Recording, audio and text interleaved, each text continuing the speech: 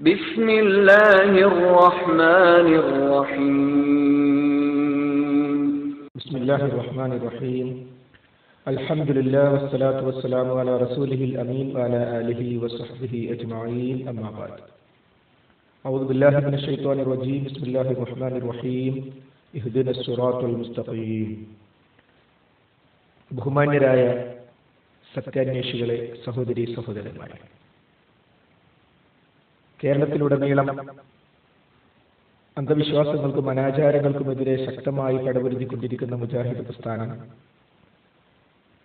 അതിൻ്റെ പ്രചാരണ പ്രവർത്തനങ്ങളിൽ ജനങ്ങൾക്ക് കാര്യങ്ങൾ ബോധ്യപ്പെടുത്തുന്നതിന് വേണ്ടി ഇലക്ട്രോണിക് മാധ്യമങ്ങളെ ആരോഗ്യകരമായി ഉപയോഗപ്പെടുത്താറുണ്ട്. വാഴക്കാട് സംവാദത്തിൽ പേരോട് അബ്ദുറഹ്മാൻ സഖാഫി പറഞ്ഞ കാര്യങ്ങൾ പറഞ്ഞിട്ടില്ലെന്ന് പറഞ്ഞപ്പോൾ അത് സമർത്ഥിക്കുന്നതിന് വേണ്ടി ഓഡിയോ ക്ലിപ്പുകൾ ഉപയോഗിച്ചുകൊണ്ട് അബ്ദുറഹ്മാൻ സലഫി ഏറ്റവും ആരോഗ്യകരമായ രൂപത്തിൽ പേരോടിന്റെ ശബ്ദം കേൾപ്പിച്ചുകൊണ്ട് ജനങ്ങളെ സത്യം ബോധ്യപ്പെടുത്തുകയുണ്ടായി.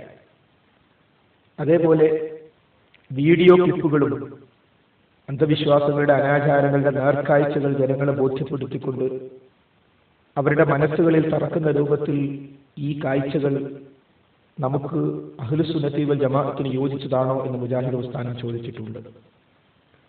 എന്നാൽ ഏതൊരു മാധ്യമവും അത് ദുരുപയോഗം ചെയ്യുക സ്വാഭാവികമാണ്. ഒരു മൈക്ക് നല്ല കാര്യങ്ങൾ പറയാനും തെറി പറയാനും ഉപയോഗിക്കാം. ഇലക്ട്രോണിക് മാധ്യമങ്ങളും ആധുനിക സംവിധാനങ്ങളും ദുരുപയോഗം ചെയ്യുന്നു എന്നതുകൊണ്ട് അത് പാടില്ല എന്ന് പറയുന്നത് വിഡ്ഢിത്തമാണ്. അതുകൊണ്ട് മുജാഹിദ് പ്രസ്ഥാനം വീഡിയോ ക്ലിപ്പുകൾ ഉപയോഗിച്ചുകൊണ്ട് പ്രഭാഷണങ്ങൾ നടത്തുന്നതിനെ അന്ധവിശ്വാസങ്ങൾക്കും അനാചാരങ്ങൾക്കും നിൽക്കുന്നവർ ദുരുപയോഗം ചെയ്യുന്നുണ്ട് എന്നതുകൊണ്ട് ആ സംവിധാനം തന്നെ ശരിയല്ല എന്ന് പറയുന്നത് ഒരിക്കലും യോജിക്കാൻ കഴിയുന്നതല്ല. കണ്ണൂർ ജില്ലയിലും കേരളത്തിലുടനീളവും ഖണ്ഡന മണ്ഡലങ്ങൾ പരസ്പരം നടന്നുകൊണ്ടിരിക്കുമ്പോൾ വീഡിയോ ക്ലിപ്പുകൾ ദുരുപയോഗം ചെയ്യുന്ന അവസ്ഥ വിശിഷ്യ സമസ്തയുടെ കാന്തപുരം വിഭാഗവും ചിലയിടങ്ങളിൽ ഔദ്യോഗിക വിഭാഗവും നടത്തിക്കൊണ്ടിരിക്കുന്നുണ്ട്. അതുകൊണ്ട് തന്നെ അതിൻ്റെ യാഥാർത്ഥ്യം ജനങ്ങളെ അറിയിക്കുക എന്ന ഒരു ലക്ഷ്യവും അന്ധവിശ്വാസാനാചാരങ്ങളുടെ നേർക്കാഴ്ചകൾ എത്തിക്കുക എന്നതും ഈ ഒരു സംവിധാനം കൊണ്ട് ലക്ഷ്യമാക്കുന്നുണ്ട്. അള്ളാഹു സഹായിക്കുമാറാകട്ടെ. കണ്ണൂർ ജില്ലയിലെ പൊയ്ത്തുംകടവ്, മുണ്ടേരി, തക്കാളിപ്പീടിക, കീരിയോട്, തളിപ്പറമ്പ് തുടങ്ങിയ ഒട്ടേറെ പ്രദേശങ്ങളിലും ജില്ലയുടെ മറ്റു ഭാഗങ്ങളിലും സംസ്ഥാനത്തിന്റെ വ്യത്യസ്ത ഭാഗങ്ങളിലുമെല്ലാം ക്ലിപ്പുകൾ ദുരുപയോഗം ചെയ്തതുമായി ബന്ധപ്പെട്ട നേർക്കാഴ്ചകൾ നിങ്ങൾക്ക് കാണാം.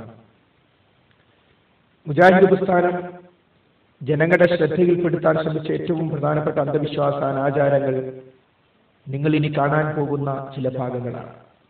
അതിനു മുമ്പ് ഒരു കാര്യം നമ്മുടെ ശ്രദ്ധയിൽപ്പെടുത്തട്ടെ. ഖബർ സിയാറത്തുമായി ബന്ധപ്പെട്ട് മുജാഹിദ് പ്രസ്ഥാനത്തെ ശക്തമായി അധിക്ഷേപിക്കാറുണ്ട്. ഖബർ സിയാറത്തിനെ നിഷേധിക്കുന്നവരാണെന്ന് പറഞ്ഞുകൊണ്ട്. എന്നാൽ മഹാനായ നബി കരീം സല്ലല്ലാഹു അലൈഹി വസല്ലം പഠിപ്പിച്ച ദീനിൽ മരണത്തെക്കുറിച്ച് ഓർക്കുന്നതിന് വേണ്ടിയും മരണപ്പെട്ടവർക്ക് വേണ്ടി പ്രാർത്ഥിക്കുന്നതിന് വേണ്ടിയും ഖബർ സിയാറത്തുണ്ട്.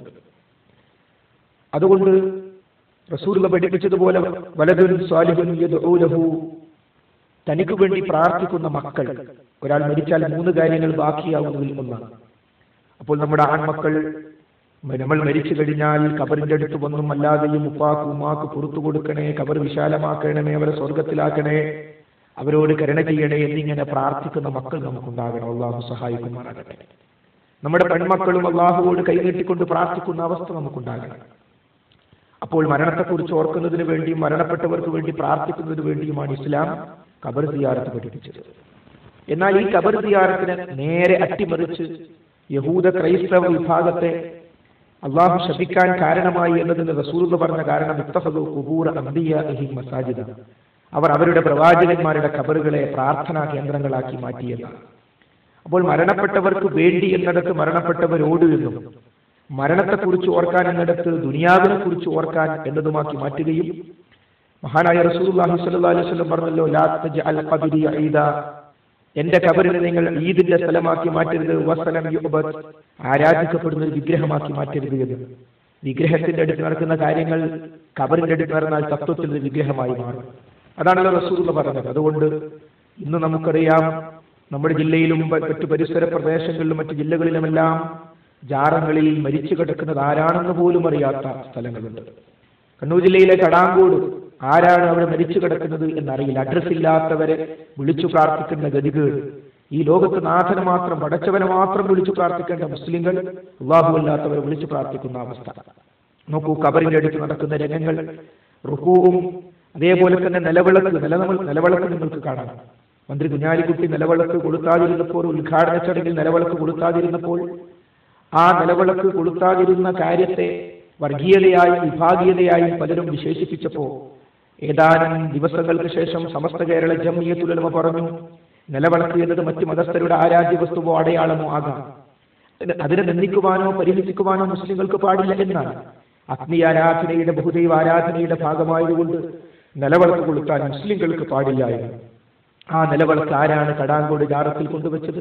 ആരാണ് പുത്തമ്പള്ളിയിൽ കൊണ്ടുവച്ചത്? ആരാണ് CM മക്കാമിൽ കൊണ്ടുവച്ചത്? വ്യത്യസ്ത ജാറങ്ങളിൽ ആരാണ് കൊണ്ടുവച്ചത്? നമ്മൾ ചിന്തിക്കേണ്ട വശമല്ലേ? മാത്രമല്ല, സമസ്ത തന്നെ നിലവിളക്ക് ഇസ്ലാമല്ല എന്ന് പറഞ്ഞെങ്കിൽ കണ്ണൂർ ജില്ലയിലെ തന്നെ കമ്പിൽ പ്രദേശത്ത് ഇർഷാദുൽ ഇബാദിൽ നിന്ന് ഖബറിന്മേൽ വിളക്ക് വെക്കുന്നവരെ അള്ളാഹു ശപിച്ചിരിക്കുന്നു എന്ന റസൂലുള്ളാഹിയുടെ ഹദീസ് ഉദ്ധരിച്ച സന്ദർഭത്തിൽ അത് ഖബറിന്മേൽ എന്നല്ലേ പറഞ്ഞത്, ഖബറിന്റെ അടുത്ത് വെക്കാമല്ലോ എന്നാണ് പറഞ്ഞത്. സമസ്തക്ക് മറുപടി പറയുന്ന അവസ്ഥയിലാണ് കമ്പിലെ ചില പണ്ഡിതന്മാർ എത്തിയിട്ടുള്ളത്. സമസ്ത പറഞ്ഞത് നിലവിളക്ക് അഗ്നിയാരാധനയുടെ, ബഹുദൈവാരാധനയുടെ ഭാഗമായതുകൊണ്ട് കൊളുത്താൻ പാടില്ല, അതുകൊണ്ട് ഉദ്ഘാടന ചടങ്ങിൽ നിലവിളക്ക് കൊളുത്താതിരുന്നതിൽ ഒരു കുഴപ്പവുമില്ല എന്നാണ്. അപ്പോൾ നമ്മൾ കൃത്യമായും വ്യക്തമായും മനസ്സിലാക്കണം, നിലവിളക്ക് ഇസ്ലാമല്ല എന്ന്. അങ്ങനെയാണെങ്കിൽ മുസ്ലിം പള്ളികളിൽ മഗ്‌രിബിന്റെ സമയത്തോ മറ്റോ നിലവിളക്ക് കൊളുത്താറുണ്ടോ? മുസ്ലിം വീടുകളിൽ നിലവിളക്ക് കൊളുത്താറുണ്ടോ? ഇല്ല. അതുകൊണ്ട് സഹോദരങ്ങളെ, ഖബറിന്റെ അടുത്ത് സുജൂദും അതേപോലെ തന്നെ ഖബറിന്റെ അടുത്ത് തവാഫും, ഖബറിന്റെ അടുത്ത് അജ്മീർ, നമ്മുടെ മുസ്ലിയാക്കന്മാർ തീർത്ഥാടനത്തിന് പോകാമെന്ന് പറഞ്ഞുകൊണ്ട് ജനങ്ങളെ റിക്രൂട്ട് ചെയ്യുന്ന അജ്മീറിൽ പൂവുമായി ജനങ്ങൾ പോകുന്ന രംഗം നമുക്ക് കാണാൻ സാധിക്കും.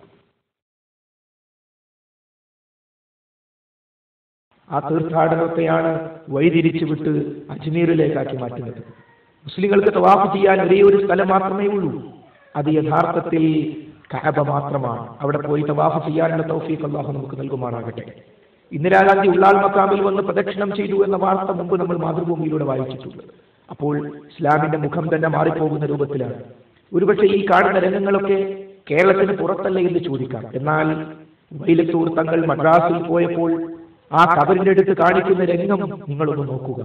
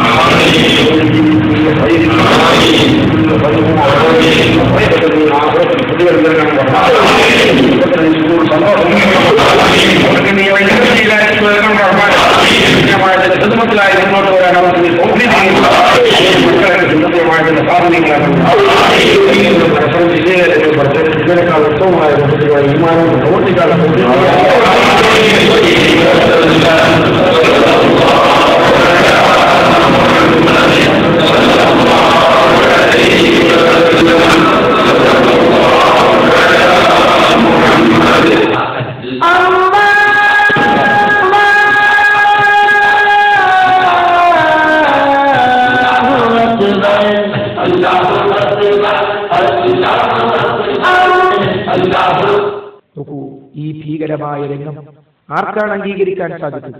ഖബറിന്റെ അടുത്ത് ഈ കാട്ടിക്കൂട്ടലുകൾ പണ്ഡിതന്മാർ ചെയ്താൽ എന്തായിരിക്കും അവസ്ഥ? മാത്രമല്ല, മഅ്ദിൽ ഉലൂം ദശവാർഷിക ഉപഹാരത്തിൽ വളരെ കൃത്യമായി നമുക്ക് കാണാൻ സാധിക്കും, വിശ്വാസ പ്രമാണങ്ങളിൽ ഉറച്ചു നിൽക്കുന്ന ഒരു സത്യവിശ്വാസി യാതൊരു കഴിവും കാര്യവും അല്ലാഹു തആലക്കല്ലാതെ മറ്റാർക്കുമില്ലെന്നും ഏതുവിധ സഹായമായാലും അല്ലാഹുവിന്റെ അടുക്കൽ നിന്ന് മാത്രമാണെന്നും ഉറച്ചു വിശ്വസിക്കുന്ന ഒരു സുന്നി മറ്റൊരാൾക്ക് സുജൂദ് ചെയ്താൽ പോലും അത് ശിർക്കാവുകയില്ല. ഇങ്ങനെ സുജൂദ് ചെയ്താൽ പോലും ശിർക്കാവുകയില്ലെന്ന് ഫത്വ നൽകിയാൽ ഈ സമൂഹം എത്രമാത്രം അപകടകരമായ ശിർക്കിലേക്കാണ് പോവുക എന്ന് നാം ചിന്തിക്കേണ്ടതുണ്ട്. ഇതൊക്കെ പറയുമ്പോൾ മഹാനായ നബി കരീം സല്ലല്ലാഹു അലൈഹി വസല്ലം നമ്മളെ പഠിപ്പിച്ചിട്ടുള്ള സ്വലാത്ത്, ആ സ്വലാത്തിനെ പറ്റി നമ്മൾ മനസ്സിലാക്കണം. മുജാഹിദുകൾ സ്വലാത്ത് ചെല്ലാത്തവരാണെന്നുള്ള ആരോപണം പലപ്പോഴും പറയാറുണ്ട്. ശരിയല്ല. മുജാഹിദുകൾ സ്വലാത്ത് ചൊല്ലുന്നവരാണ്. യഥാർത്ഥത്തിൽ അവരാണ് സ്വലാത്ത് ചൊല്ലുന്നത്. പക്ഷേ സ്വലാത്ത് നഗറിനെയും സ്വലാത്ത് കച്ചവടത്തെയും മുജാഹിദുകൾ ശക്തമായി എതിർക്കുന്നു. സമസ്ത തന്നെ ഇറക്കിയിട്ടുള്ള ജൂബിലിക്ക് വേണ്ടി ഇറക്കിയിട്ടുള്ള മദ്രസാ കുട്ടികളെടുത്ത് കൊടുത്തയച്ചിട്ടുള്ള പുസ്തകത്തിൽ പോലും പ്രാർത്ഥനയുടെ ബുക്കിൽ പോലും സ്വലാത്ത് പറഞ്ഞിട്ടുണ്ട്. സയ്യിദിന എന്നവിടെ ഇല്ല. മുജാഹിദുകൾ സയ്യിദിന എന്ന് സ്വലാത്തിനെ വിമർശിക്കുന്നവരുണ്ട്. എന്നാൽ അവരിറക്കിയിട്ടുള്ള പുസ്തകത്തിൽ നിന്ന് ആ സ്വലാത്ത് നിങ്ങൾ കാണണം. അല്ലാഹുമ്മ സ്വല്ലി അലാ മുഹമ്മദ് എന്ന് പറഞ്ഞാൽ മുഹമ്മദ് നബിക്ക് നീ രക്ഷ കൊടുക്കണേ, കരുണ ചെയ്യണേ എന്നാണ്. അല്ലാഹുമ്മ ബാരിക് അലാ മുഹമ്മദ്, മുഹമ്മദ് നബിക്ക് നീ ബർക്കത്ത് കൊടുക്കണേ എന്നാണ്. അപ്പോൾ മുഹമ്മദ് നബി കരീം സല്ലല്ലാഹു അലൈഹി വസല്ലമക്ക് വേണ്ടിയുള്ള പ്രാർത്ഥനയാണ് സ്വലാത്ത്. എന്നാൽ ഈ സ്വലാത്തിനെ കച്ചവടമാക്കി മാറ്റുകയും ഈ സ്വലാത്തിനെ ദുരുപയോഗം ചെയ്യുകയും സ്വലാത്തിനെ പാട്ടാക്കി മാറ്റുകയും ചെയ്യുന്ന സ്വലാത്ത് നഗറുകളും ദിക്ർ ഹൽക്കകളുമാക്കി മാറ്റുകയും ചെയ്യുമ്പോൾ ഇത് പുത്തൻ ആചാരമാണെന്ന് മുജാഹിദ് പ്രസ്ഥാനം പറയാറുണ്ട്. അതുകൊണ്ട് തന്നെ മുജാഹിദ് പ്രസ്ഥാനം സ്വലാത്തിനെ എതിർക്കുന്നവരാണെന്ന് വരുത്തി തീർക്കാൻ ബഹുമാന്യനായ KV അബ്ദുൽ ലത്തീഫ് മൗലവിയുടെ ഒരു പ്രസംഗത്തിന്റെ ഒരു ഭാഗം മാത്രം കട്ട് ചെയ്ത് അവതരിപ്പിക്കുന്ന രംഗം നിങ്ങളൊന്ന് കാണുക.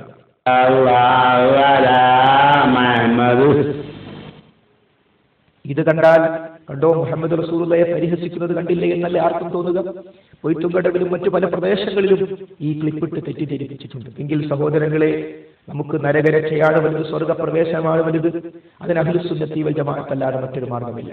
അഹ്ലുസുന്നത്തിന്റെ അടിസ്ഥാനത്തിൽ എന്താണ് സ്വലാത്തെന്നും സ്വലാത്തിന്റെ മഹത്വം വിശദീകരിക്കുകയും സ്വലാത്തിനെ പാട്ടാക്കി പരിഹസിക്കല്ലേ എന്ന് പറഞ്ഞുകൊണ്ട് ഇതേ പ്രസംഗത്തിന്റെ പൂർണ്ണ ഭാഗം KV അബ്ദുൽ ലത്തീഫ് മൗലവി അവതരിപ്പിക്കുന്നത് നിങ്ങളൊന്ന് കേൾക്കുക. അല്ലാതെ നബിയുടെ പേരിൽ സലാത്ത് തെറ്റാണോ? അങ്ങനെ മുജാഹിദുകൾ പറയുന്നു? ഇല്ല. മുഹമ്മദ് മുസ്തഫ സല്ലല്ലാഹു അലൈഹി വസല്ലം എന്ന് പറയാത്ത ഒരു പ്രാർത്ഥനയും ഉണ്ടാവില്ല.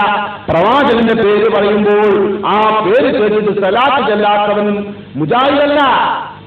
പോലെ പിന്നെ എങ്ങനെ രക്ഷിക്കൂല നിങ്ങള്?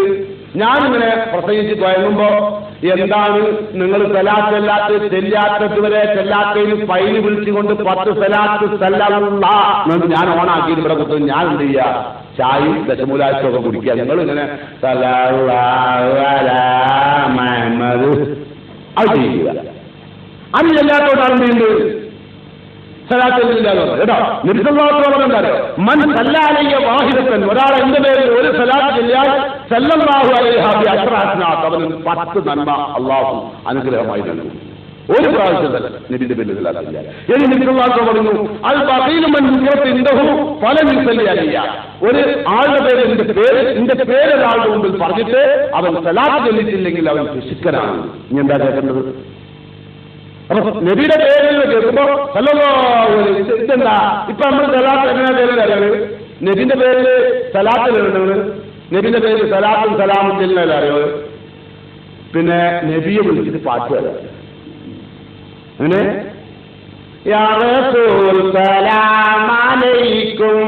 നബിനോട് സലാം. ഞങ്ങളെ കണ്ടപ്പോ അംസാസേ സലാമലൈക്കും അംസാസ് പായും. കാരണം നമ്മളെ പേരിക്ക് ധാരാളമായി കിട്ടുമല്ലോ. എന്താ കാരണം? ഇങ്ങനെ ആരെയും സലാത്തില്ലോ ഉണ്ടോ? നബില് ആചാര്യ കണ്ടു. ആചാര്യ കണ്ടപ്പോ ആചാര്യ സലാമലൈക്കും അല്ലേ? പിന്നെ പെണ്ണുങ്ങളെ കണ്ടപ്പോ പെണ്ണുങ്ങളെ സലാമലൈക്കും പെണ്ണുങ്ങൾ പറയും. ഇങ്ങനെ നബിക്ക് സലാം കണ്ടാണ് നമ്മൾ പറഞ്ഞത്. വിഷയമില്ല. ഇങ്ങനെ വാർത്തയാക്കുന്നത് നബിനോട്. നമ്മളിപ്പോ നാട്ടിലുള്ള ഒരാളോട് ഇങ്ങനെ അയാളെല്ലാം ഉണ്ടാവും. നിങ്ങളെന്ത് പറയും? അയാളെന്ത് മനുഷ്യൻ, അയാൾ സലാം ചെല്ലുന്നൊക്കെ പാട്ട് അടിക്കുക അല്ലേ? പക്ഷെ നമ്മൾ നോക്കൂ, ഒരു ക്ലിപ്പ് കട്ട് ചെയ്ത് ദുരുപയോഗം ചെയ്യുന്നത് എത്ര വ്യക്തമാണ്. ഇതാണ് ഇവർ പലയിടങ്ങളും ചെയ്തുകൊണ്ടിരിക്കുന്നത്. ഈ ക്ലിപ്പ് കട്ട് ചെയ്യൽ പണ്ഡിതന്മാർക്ക് യോജിച്ചതാണോ എന്ന് നാം ഓരോരുത്തരും വിലയിരുത്തേണ്ടതുണ്ട്. സ്വലാത്തിനെ എതിർക്കുന്നു എന്ന് മുജാഹിദ് പ്രസ്ഥാനത്തെ പറ്റി പറയാനുള്ള മറ്റൊരു കാരണം, റമളാൻ 27-ന് അവസാനത്തെ 10 മുഴുവനും റസൂലുള്ളാഹിയും സ്വഹാബത്തും പള്ളിയിലായിരുന്നുവെങ്കിൽ ഈ അടുത്ത കാലഘട്ടത്തിൽ കാന്തപുരം വിഭാഗം പള്ളി വിട്ട് പാടത്തേക്ക് ജനങ്ങളെ തെളിച്ചു കൊണ്ടുപോവുകയാണ്. പള്ളി വിട്ട് പാടത്തേക്കല്ല പോകേണ്ടത്. മിനാ മൈതാനിയും അറഫ മൈതാനിയും ആരുമില്ലാഞ്ഞിട്ട് പോലും 25-ാം രാവിലെ റസൂലുള്ള സ്വഹാബത്തിനെ അങ്ങോട്ട് വിളിച്ചിട്ടില്ല. അതുകൊണ്ട് പള്ളിയിലേക്ക് ഔദ്യോഗിക സമസ്ത പോലും ലക്ഷങ്ങൾ തട്ടിപ്പറിക്കുന്ന കവാത്ത് എന്നാണ് ആ സ്വലാത്തിനെ കുറിച്ച് പറഞ്ഞത്. സ്വലാത്തിന്റെ പേരിൽ ചൂഷണം, വിശ്വാസികൾ വഞ്ചിതരാകരുത് എന്നാണ് അബ്ദുസ്സമദ് പൂക്കോട്ടൂരിൻ്റെതായി പത്രത്തിൽ വന്ന വാർത്ത. ഇതൊക്കെ ഉയർത്തിപ്പിടിച്ചുകൊണ്ട് സ്വലാത്ത് നഗറിലേക്കല്ല മറിച്ച് പള്ളിയിലേക്കാണ്, എത്തിക്കാഫിന് വേണ്ടിയാണ് 25-ാം രാവ് അടക്കം പോകേണ്ടത് എന്ന് പറയുമ്പോൾ മുജാഹിദുകൾ സ്വലാത്തിനെ എതിർക്കുന്നവരെന്ന് പറയാറുണ്ട്. യഥാർത്ഥത്തിൽ നമുക്കറിയാം ആമീൻ എന്ന് നമ്മൾ പറയുന്നത് അള്ളാഹുവോട് പ്രാർത്ഥിക്കുന്നതിനെ കുറിച്ചല്ലേ? എന്നാൽ സ്വലാത്ത് നഗറിൽ മഹാനായ റസൂലുള്ളയോട് പ്രാർത്ഥിക്കുന്ന രംഗവും അവിടെ ആമീൻ പറയുന്നതും നിങ്ങളൊന്ന് കേൾക്കുക. അവിടുത്തേക്ക് ഞങ്ങളുടെ കരത്തിലേർത്തിയിരിക്കുന്നതിലേ ഞങ്ങളെ സ്വീകരിക്കണേ റസൂലുള്ളാ, ഞങ്ങളെ എടുക്കണേ ഇവിടുത്തെ മജ്‌ലിസ് അവിടുത്തേക്കുള്ളതായ റസൂലുള്ളാ, ഞങ്ങൾ ചെല്ലിയ ഓരോ വരികളും അവിടുന്ന് ആസ്വദിച്ചിട്ടുണ്ടെന്ന നിലയില് ഞങ്ങളുടെ റസൂലുള്ളാ യാ ഹബീബല്ലാഹ്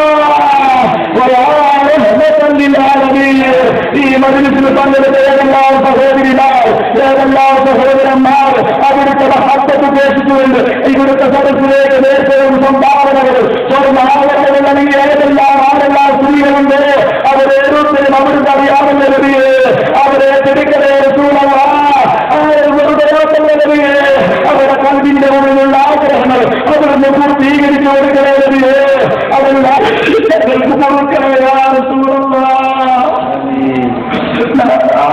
വരുമ്പോൾ ഇത് വലിയ മുൻകൂട്ടമായി അവിടുത്തെ ചാരങ്ങളെയുള്ള മഹാഭാഗ്യമായി അതിനൊടുന്ന സ്വീകരിക്കലേ. അപ്പോൾ സഹോദരങ്ങളെ, എവിടെ എത്തി കാര്യങ്ങൾ? സ്വലാത്ത് എന്ന് പറഞ്ഞാൽ റസൂലുള്ളാഹിക്ക് വേണ്ടിയുള്ള പ്രാർത്ഥനയാണ്. ഒരു സ്വലാത്ത് ചൊല്ലിയാൽ 10 കൂലി എന്ന് കെ.വി. അബ്ദുൽ ലത്തീഫ് മൗലവിയുടെ പ്രസംഗം നമ്മൾ കേട്ടല്ലോ. മാത്രമല്ല സ്വലാത്ത് നഗറിലേക്ക് ആളെ കൂട്ടാൻ അവിടെ തട്ടിപ്പ് നടത്തുന്നു എന്നുവരെ സമസ്ത ഔദ്യോഗിക വിഭാഗം പറയുന്ന കാര്യവും കൂടി നിങ്ങളൊന്ന് കേൾക്കുക. ഇവിടെ മാത്രമല്ല നടന്നുകൊണ്ടിരിക്കുന്ന ഇതുവരെ സ്ഥിരം വഞ്ചന, കാപട്യം എന്നും അങ്ങനെയാണ്. ഞാൻ ഓർക്കൊക്കെ ഒറ്റക്കാലം അവസാനിപ്പിക്കുന്നു കൂലിക്കുഴിത്തങ്ങൾ. നിങ്ങൾ കേട്ടിട്ടില്ലേ കൂലിക്കുഴിത്തങ്ങൾ? ആരാണ് കൂലിക്കുഴിത്തങ്ങൾ? ആരാണ് സ്വലാത്ത് തങ്ങൾ ഫസ്റ്റ് ആരംഭിച്ച തൃശ്ശൂർ ജില്ലയിൽ? ഈ കൂലിക്കുഴിത്തങ്ങൾ സ്വലാത്ത് ഇങ്ങനെ ആൾ കൂടി വന്നു. ഇങ്ങനത്തെ കറാമത്താണ്, ഇമ്മാതിരി കറാമത്ത്. എങ്ങനെ പൊളിഞ്ഞത്? കറാമത്ത് പിടിച്ചു ആൾക്കാർ. എങ്ങനെ കറാമത്ത് പിടിച്ചത്? കൊല്ലത്ത് നിന്ന് ഒരു നാടകശാലയിൽ സ്ഥിരമായി അഭിനയിക്കുന്ന ഒരു ചെറുപ്പക്കാരനെ അഭിനയിക്കാൻ 2000 രൂപ കൊടുത്ത് അംഗവൈകല്യം ബാധിച്ച നിലയിൽ ഇയാൾ സ്വലാത്ത് നഗറിൽ കൊണ്ടുവന്നിരിക്കും. ഇയാളെങ്ങനെ കൊത്തിച്ചാടുക? നാടകത്തിൽ അഭിനയിക്കുന്ന ആ വിദഗ്ധൻ വേണ്ട ഉൾപ്പെടുന്ന കാര്യമല്ലേ? ആൾ അംഗവൈകല്യത്തുള്ള മുമ്പിൽ വന്നിരുന്നിട്ട് സ്വലാത്തിന് കൂടി ദുആക്ക് പങ്കെടുത്തു. അംഗവൈകല്യത്തിന് വേണ്ടി പ്രത്യേക പ്രാർത്ഥന നടത്തുവാകാം. ഇയാൾ ആ സദസ്സിൽ വന്നിരുന്ന ആൾക്കാർ കണ്ടിരുന്നു. ദുആ കഴിഞ്ഞപ്പോൾ ഇയാളെ കാലിന് നേരെയായി ആരോഗ്യത്തോട് എണീറ്റ് ഓടാൻ തുടങ്ങിയ സദസ്സ്. സുബ്ഹാനല്ലാഹ് സുബ്ഹാനല്ലാഹ്, ഒരു 100 ശുശ്രൂഷ നമ്മുടെ സ്വലാത്ത് കൊണ്ട് ഇദ്ദേഹത്തിന്റെ അംഗവൈകല്യം തൽസമയം സുഖപ്പെട്ടിരിക്കുന്നു. ഇത് ആളുകൾ പിടിച്ചു. ഇയാളെ കയ്യോടെ കൂടി പിടികൂടിക്കൊണ്ട് യാഥാർത്ഥ്യം ജനസമൂഹത്തിൽ ബോധപ്പെട്ടപ്പോൾ ആ മഹരങ്ങളെ പുറത്താക്കി സ്വലാത്തിന്റെ പേരിൽ ചൂഷണം ഞാൻ ദീർഘിപ്പിക്കുന്നില്ല. ഈ മാത്രമല്ല ഖബർ സിയാറത്തിനെ കുറിച്ച് സംസാരിച്ചു കൊണ്ടിരിക്കുമ്പോൾ മഹാനായ നബി കരീം സല്ലല്ലാഹു അലൈഹി വസല്ലമയുടെ ഖബർ ജാബിർ റളിയല്ലാഹു റിപ്പോർട്ട് ചെയ്ത ഹദീസ് പ്രകാരം ഒരു ചാൺ മാത്രമേ ഉയർത്തിയിട്ടുള്ളൂ എന്നും അതൊരു വീട്ടിന്റെ ഉള്ളിലാണെന്നും പിന്നീട് വർഷങ്ങൾക്ക് ശേഷം നൂറ്റാണ്ടുകൾക്ക് ശേഷമാണ് അതിന്മേൽ കുബ്ബ വന്നത് എന്നതും സിറാജ് പത്രത്തിൽ വരെ വന്നിട്ടുള്ള തെളിവുകൾ ഉദ്ധരിച്ചുകൊണ്ട് പറയുമ്പോൾ ആ കുബ്ബ പൊളിക്കണം എന്ന രൂപത്തിൽ, അതിനെ കള്ളചാരം എന്ന് പറഞ്ഞു എന്ന രൂപത്തിൽ പ്രചരിപ്പിക്കുമ്പോൾ ഇവർ ജനങ്ങളെ തെറ്റിദ്ധരിപ്പിക്കുന്നതിന് വേണ്ടി സൈറ്റിൽ ഉണ്ടാക്കിയിട്ടുള്ള കള്ളചാരങ്ങളെ കുറിച്ച് പ്രചരിപ്പിക്കുമ്പോൾ നബിയുടെ ഖബർ പൊളിക്കണമെന്ന് പറഞ്ഞു എന്ന് കരയിപ്പിക്കാൻ ശ്രമിക്കാറുണ്ട്. അതിന്റെ അവസ്ഥ ബഹുമാനായ ഹുസൈൻ സലഫി തന്നെ വിശദീകരിക്കുന്നത് നിങ്ങളൊന്ന് കേൾക്കുക. ഇവരുണ്ടാക്കിയ ഖബറുകളെ നിങ്ങൾ കേട്ടിട്ടില്ലേ? ഇവരുണ്ടാക്കിയ ഖബറുകളെ തന്നെ വ്യത്യസ്തങ്ങളായ നിലയ്ക്ക് ഇവർ ഖബറുകളെ ചിത്രീകരിച്ചുകൊണ്ടിരിക്കുന്നു. കാണാൻ കാഴ്ചകൾ എന്ന് പറയുന്ന പുസ്തകത്തിൽ അവർ ഖബർ പരിചയപ്പെടുത്തുന്നുണ്ട്. അതേപോലെ തന്നെ പല സ്ഥലങ്ങളിലും അവരിത് തൂക്കിയിടുന്നുമുണ്ട്. അതാണ് ഇപ്പൊ നിങ്ങൾ സ്ക്രീനിൽ കണ്ടുകൊണ്ടിരിക്കുന്നത്. കാണാ കാഴ്ചകൾ എന്ന് പറയുന്ന ഒരു പുസ്തകം ഇവരിറക്കിയിട്ടുണ്ട്. അതിൽ കാണുന്ന ജാറമാണ് ഇപ്പോൾ നിങ്ങൾ കാണുന്നത്. കണ്ടോ? ശ്രദ്ധിച്ചു നോക്കിക്കോളണം. ഇവർക്ക് എത്ര ജാറത്തിന്റെ ഫോട്ടോകൾ കയ്യിലുണ്ടെന്ന് മനസ്സിലാക്കോ? ഈ ജാറം വ്യാജമല്ലേ? നബി സല്ലല്ലാഹു അലൈഹി വസല്ലമിന്റെ മുന്നിൽ നടന്ന ഫോട്ടോ അല്ല ഇത്. ഇവര് വരച്ചുണ്ടാക്കി കമ്പ്യൂട്ടറിൽ ടിപ്പണി നടത്തിയതാണ്. കൈക്രിയ നടത്തിക്കൊണ്ട് ഇവരുണ്ടാക്കിയ ഒരു ജാറമാണിത്. ഒക്കെ ഇങ്ങനെ ജാറില്ല, ഇതാണ് ഇവരുണ്ടാക്കിയത്. ഇത് അഷ്റഫുൽ ഖൽഖ് മുഹമ്മദ് റസൂലുള്ളാഹി സ്വല്ലല്ലാഹു അലൈഹി വസല്ലം എന്ന ഞങ്ങളുടെ മുത്ത് നേതാവിന്റെ ഖബറല്ല കേട്ടോ. അതിനെ സംബന്ധിച്ചാണ് നമ്മൾ പറഞ്ഞത്. നിങ്ങൾ കള്ളജാറത്തിന്റെ ഫോട്ടോ കൊണ്ട് നടക്കുന്നുണ്ടെന്ന്. ഇനിയും തീർന്നോ? ഇവരെത്രയാണ് കള്ളത്തരങ്ങൾ കാണിക്കാറുള്ളത്? ഇനി അതാ ഇവരുടെ വെബ്സൈറ്റിൽ നിങ്ങൾക്ക് വേറൊരു ജാറം കാണാൻ സാധിക്കും. നിങ്ങൾക്ക് സ്ക്രീനിൽ നോക്കിക്കോളൂ. അതാ വെബ്സൈറ്റിൽ ഒരു ഖുറാഫികളുടെ ഖുബൂരികളുടെ കേരളത്തിലെ ഖുബൂരികൾ നടക്കുന്ന വെബ്സൈറ്റുകളായ ഇന്റർനെറ്റിൽ നിന്നെടുത്ത ഫോട്ടോയാണ്. ആ ഫോട്ടോയിൽ കാണുന്നു നബി സല്ലല്ലാഹു അലൈഹി വസല്ലമിന്റെ ഖബർ എന്ന പേരിൽ ഒരു ഖബർ. ശ്രദ്ധിച്ചു കണ്ടോളൂ നിങ്ങൾ. ഇതേതാ ആദ്യം കാണിച്ചതാണോ? ഇത് വേറെയാ. നോക്കു വ്യത്യാസം. ഒരു കുമ്പം നാട്ടി വെച്ച് അഹിമേലിങ്ങനെ തലപ്പാവൊക്കെ തെറ്റി വേറൊരു കോലത്തിൽ. ഇത് തന്നെ കമ്പ്യൂട്ടറിൽ കൈക്രിയ നടത്തിയിട്ട് പെയിന്റൊന്ന് മാറ്റിയതാണ്. ഇതാരുടെ ഖബറാണ് നിങ്ങൾക്കറിയാമോ? സൈറ്റിൽ പോയി പരിശോധിച്ചാൽ കാണാം. ജമാലുദ്ദീൻ റൂമി എന്ന സൂഫിയുടെ ഖബറാണ്. ജമാലുദ്ദീൻ റൂമി എന്ന് പറയുന്ന സൂഫി, ആ സൂഫിയുടെ ഖബറാണ്. കണ്ടില്ലേ അതിന്റെ ഒറിജിനൽ രൂപം. ഇതിൽ കമ്പ്യൂട്ടറിൽ നിന്ന് കളർ പെയിന്റ് കൊടുത്ത് കൈക്രിയ നടത്തിയിട്ട് വേറൊരു മോഡലാക്കിയിട്ട് അതാ അവരെ വെബ്സൈറ്റിൽ പ്രചരിപ്പിക്കുന്നു. ഇതാ നബി സല്ലല്ലാഹു അലൈഹി വസല്ലമിന്റെ ഖബർ ഇതാണെന്ന്. നിങ്ങൾക്ക് എത്ര നാവാണ് കൂട്ടരേ? ആദ്യം കാണിച്ചതാണോ ജാറം? ഇപ്പൊ കാണിച്ചതാണോ ജാറം? മുമ്പ് കാണിച്ചതാണോ ജാറം? ഏതാണ് നിങ്ങളുടെ ജാറം? നിങ്ങൾക്ക് എത്ര നാവാണ് കൂട്ടരേ? ആദ്യം കാണിച്ചതാണോ ജാറം? ഇപ്പൊ കാണിച്ചതാണോ ജാറം? മുമ്പ് കാണിച്ചതാണോ ജാറം? ഏതാണ് നിങ്ങളുടെ ജാറം? നിങ്ങൾക്ക് എത്ര നാവാണ് കൂട്ടരേ? ആദ്യം കാണിച്ചതാണോ ജാറം? ഇപ്പൊ കാണിച്ചതാണോ ജാറം? മുമ്പ് കാണിച്ചതാണോ ജാറം? ഏതാണ്? മാത്രമല്ല ഖബർ പൊളിക്കണമെന്ന് സക്കരിയ സ്വലാഹി സംസാരിച്ചു എന്ന രൂപത്തിൽ പറയാറുണ്ട്. എന്നാൽ മണ്ണാർക്കാട് സംവാദത്തിൽ വെച്ച് അലവി സഖാഫിയെയും സുലൈമാൻ സഖാഫിയെയും മുമ്പിലിരുത്തിക്കൊണ്ട് മുഖാമുഖം ഏറ്റുമുട്ടിയ ആ മണ്ണാർക്കാട് സംവാദത്തിൽ വെച്ച് സക്കരിയ സ്വലാഹി മുഖത്തോട് മുഖത്ത് നോക്കി ആ വിഷയം അവതരിപ്പിക്കുന്ന രംഗം നിങ്ങളൊന്ന് കാണുക. നിങ്ങൾ ആയത്തുകൾ ധരിച്ചുകൊണ്ട് മഹാന്മാരെ കുറിച്ച് പ്രാർത്ഥിക്കൽ അനുവദിക്കപ്പെട്ടതാണെന്ന് ഒരൊറ്റ പണ്ഡിതനും പറഞ്ഞിട്ടില്ല. അത് നിങ്ങളുടെ സ്വന്തം ഇജ്തിഹാദാണ്. ഇജ്തിഹാദിന്റെ വാതിൽ അടക്കുമെന്ന് പറയുകയും എന്നിട്ട് നൂരി പിന്നാലെ കടയിൽ കയറിയതുപോലെ ഇജ്തിഹാദിന്റെ വാതിൽ തള്ളി തുറന്ന് ദൗത്യപ്പെട്ട് നിങ്ങൾ സ്വന്തം ഇജ്തിഹാദ് നടത്തി തിരിച്ചു സ്ഥാപിക്കുകയാണ്.